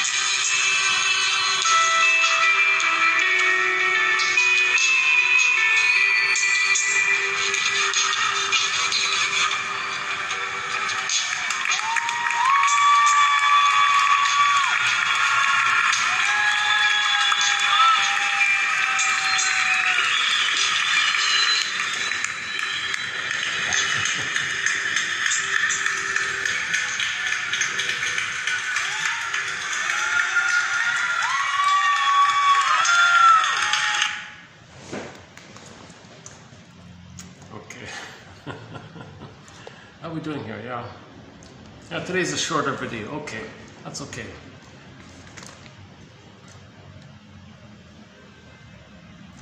Yeah, I've been very anxious during this video. Challenging topic. Some distractions around me. The caffeine. Plus the triggering. I notice sometimes you read this material, you do feel a little triggered up by some of it, right? It does open up some things. This is a deep issue here, this topic, because we're talking about trauma, right? Whenever we post quotes about trauma, that's always the hardest material to get into.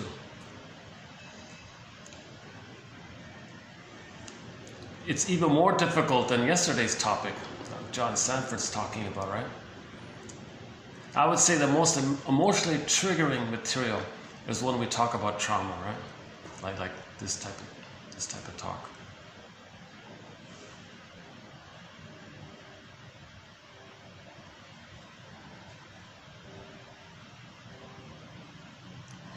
See, you'll notice trance logic most pronouncedly, I think,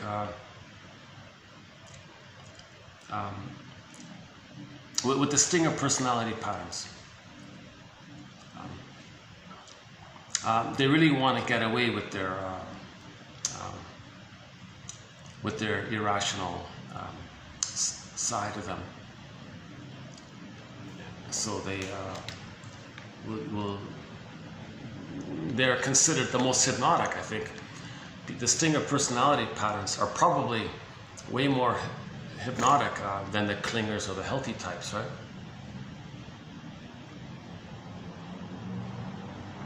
Is that right? People with the narcissistic personality patterns, I think they're going to be pretty good in this area, right? The narcissistic personality patterns. Because part of the narcissistic personality pattern is one theory about a lot of this charm is that the baby is really, his antenna is really there, one with the mother, so they can read others very well because they become the aggressive mother. They've learned the skill. Mother, what does the mother want? Mother wants this, mother wants that. So they identified with the aggressor. And they have that skill, so they can be the aggressor, use the skill of the baby, but act like the aggressor, hypnotize others, as if they're the baby trying to understand the mother, identify with the aggressor. See, they can flip around like that, right? They can use the skill of the baby with the aggressive motive of the mother. See, that's also trance logic. Trance logic is partly the emotionality of the baby, okay, and the reality that the baby needs mother's love, but the mother's hurting him. It's all blurred up like this, right? Double think, double speak, double talk, hocus pocus, double focus. That's all a sign of trauma, right?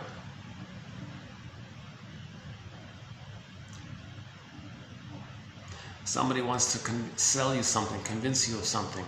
Usually it's trance logic, right? Let's think about an advertisement.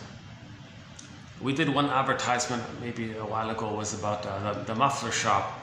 At this muffler shop, you're somebody. What? I have a whole identity if I buy a muffler at your shop? So the emotionality, it's irrational, right? How can buying a product for your car give you a personal identity? Now, of course, the reasonable side is, well, what they mean is we'll treat you nicely, we'll treat you like, we'll respect you as a person. But the emotional side of you goes, oh, there's an unconscious appeal that the baby wanted to be a somebody. The baby wanted to be a person. Or will make you feel important. His Majesty the baby one. So there's a kind of a blurring, right? There's a kind of a blurring. So that slogan, that company that made that slogan, increased their sales. They tripled their sales like almost instantly once they put out that slogan. At this muffler shop, you're a somebody. So we posted that quote about 2 years ago, yeah. 2.5 years ago. Yeah, oh my God. It's the 3 years now. This channel is 3 years and 1 day old, yeah. The very first quote posted here, TQ number 1, the very first quote was, "The travails of the traveler, the travails of the traveler reveal the traveler to himself." I thought that kind of summarizes the hero's journey, huh? The travails of the traveler reveal the traveler to himself.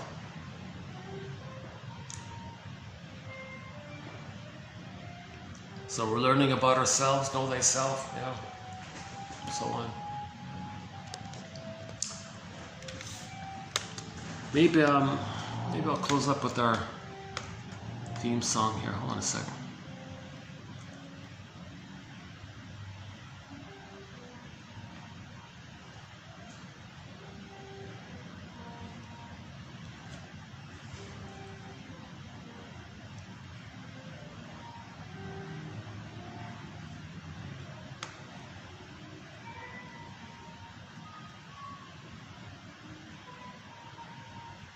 Okay, let's close up with our theme song.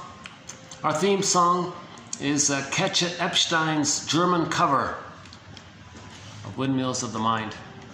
Thanks very much. This has been TQ 2685. We'll wrap it up here with our theme song. Wenn die Straßen plötzlich still sind, wenn die Stadt auf einmal schweigt, wenn aus steinernen Kaminen stumm der Mond zum Himmel steigt, wenn es hier in meinem Zimmer leer und einsam wird um mich, such ich in den dunklen Schatten die Erinnerung an dich, und ich fühle, wie ein Augenblick zur Ewigkeit gerinnt, wenn das Spinnrad meiner Träume längst zerrissene Fäden spinnt und sich leis zu drehen beginnt, wie sich Mühlen drehen im Wind.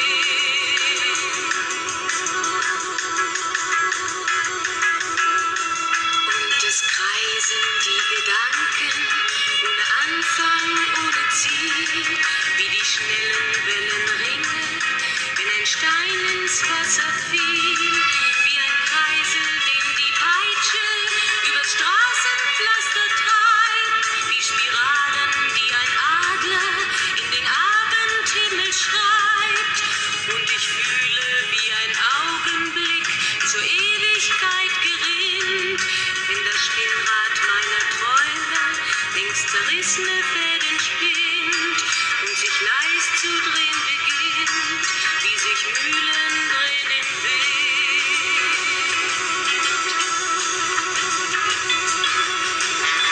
1000 Fragen ohne Antwort, 1000 Fragen ohne Sinn. Warum flog für uns der Sommer wie ein Pfeil so schnell dahin?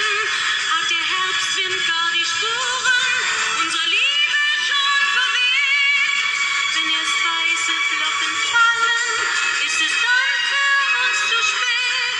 Seit eben nicht im Dunkel, deinen Schatten an der Tür. Hoffte für ein paar Sekunden, du kämst doch zurück zu mir. Doch warum sich selbst belügen? Längst ist meinem Herzen klar, dass der Pulsschlag dieser Hoffnung nur mein eigener Schatten war.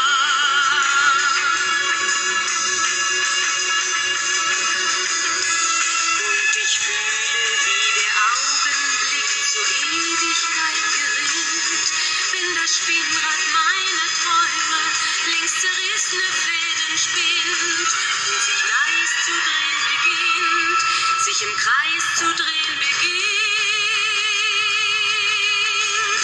wie sich Mühlen drehen im Wind, wie sich Mühlen drehen im Wind.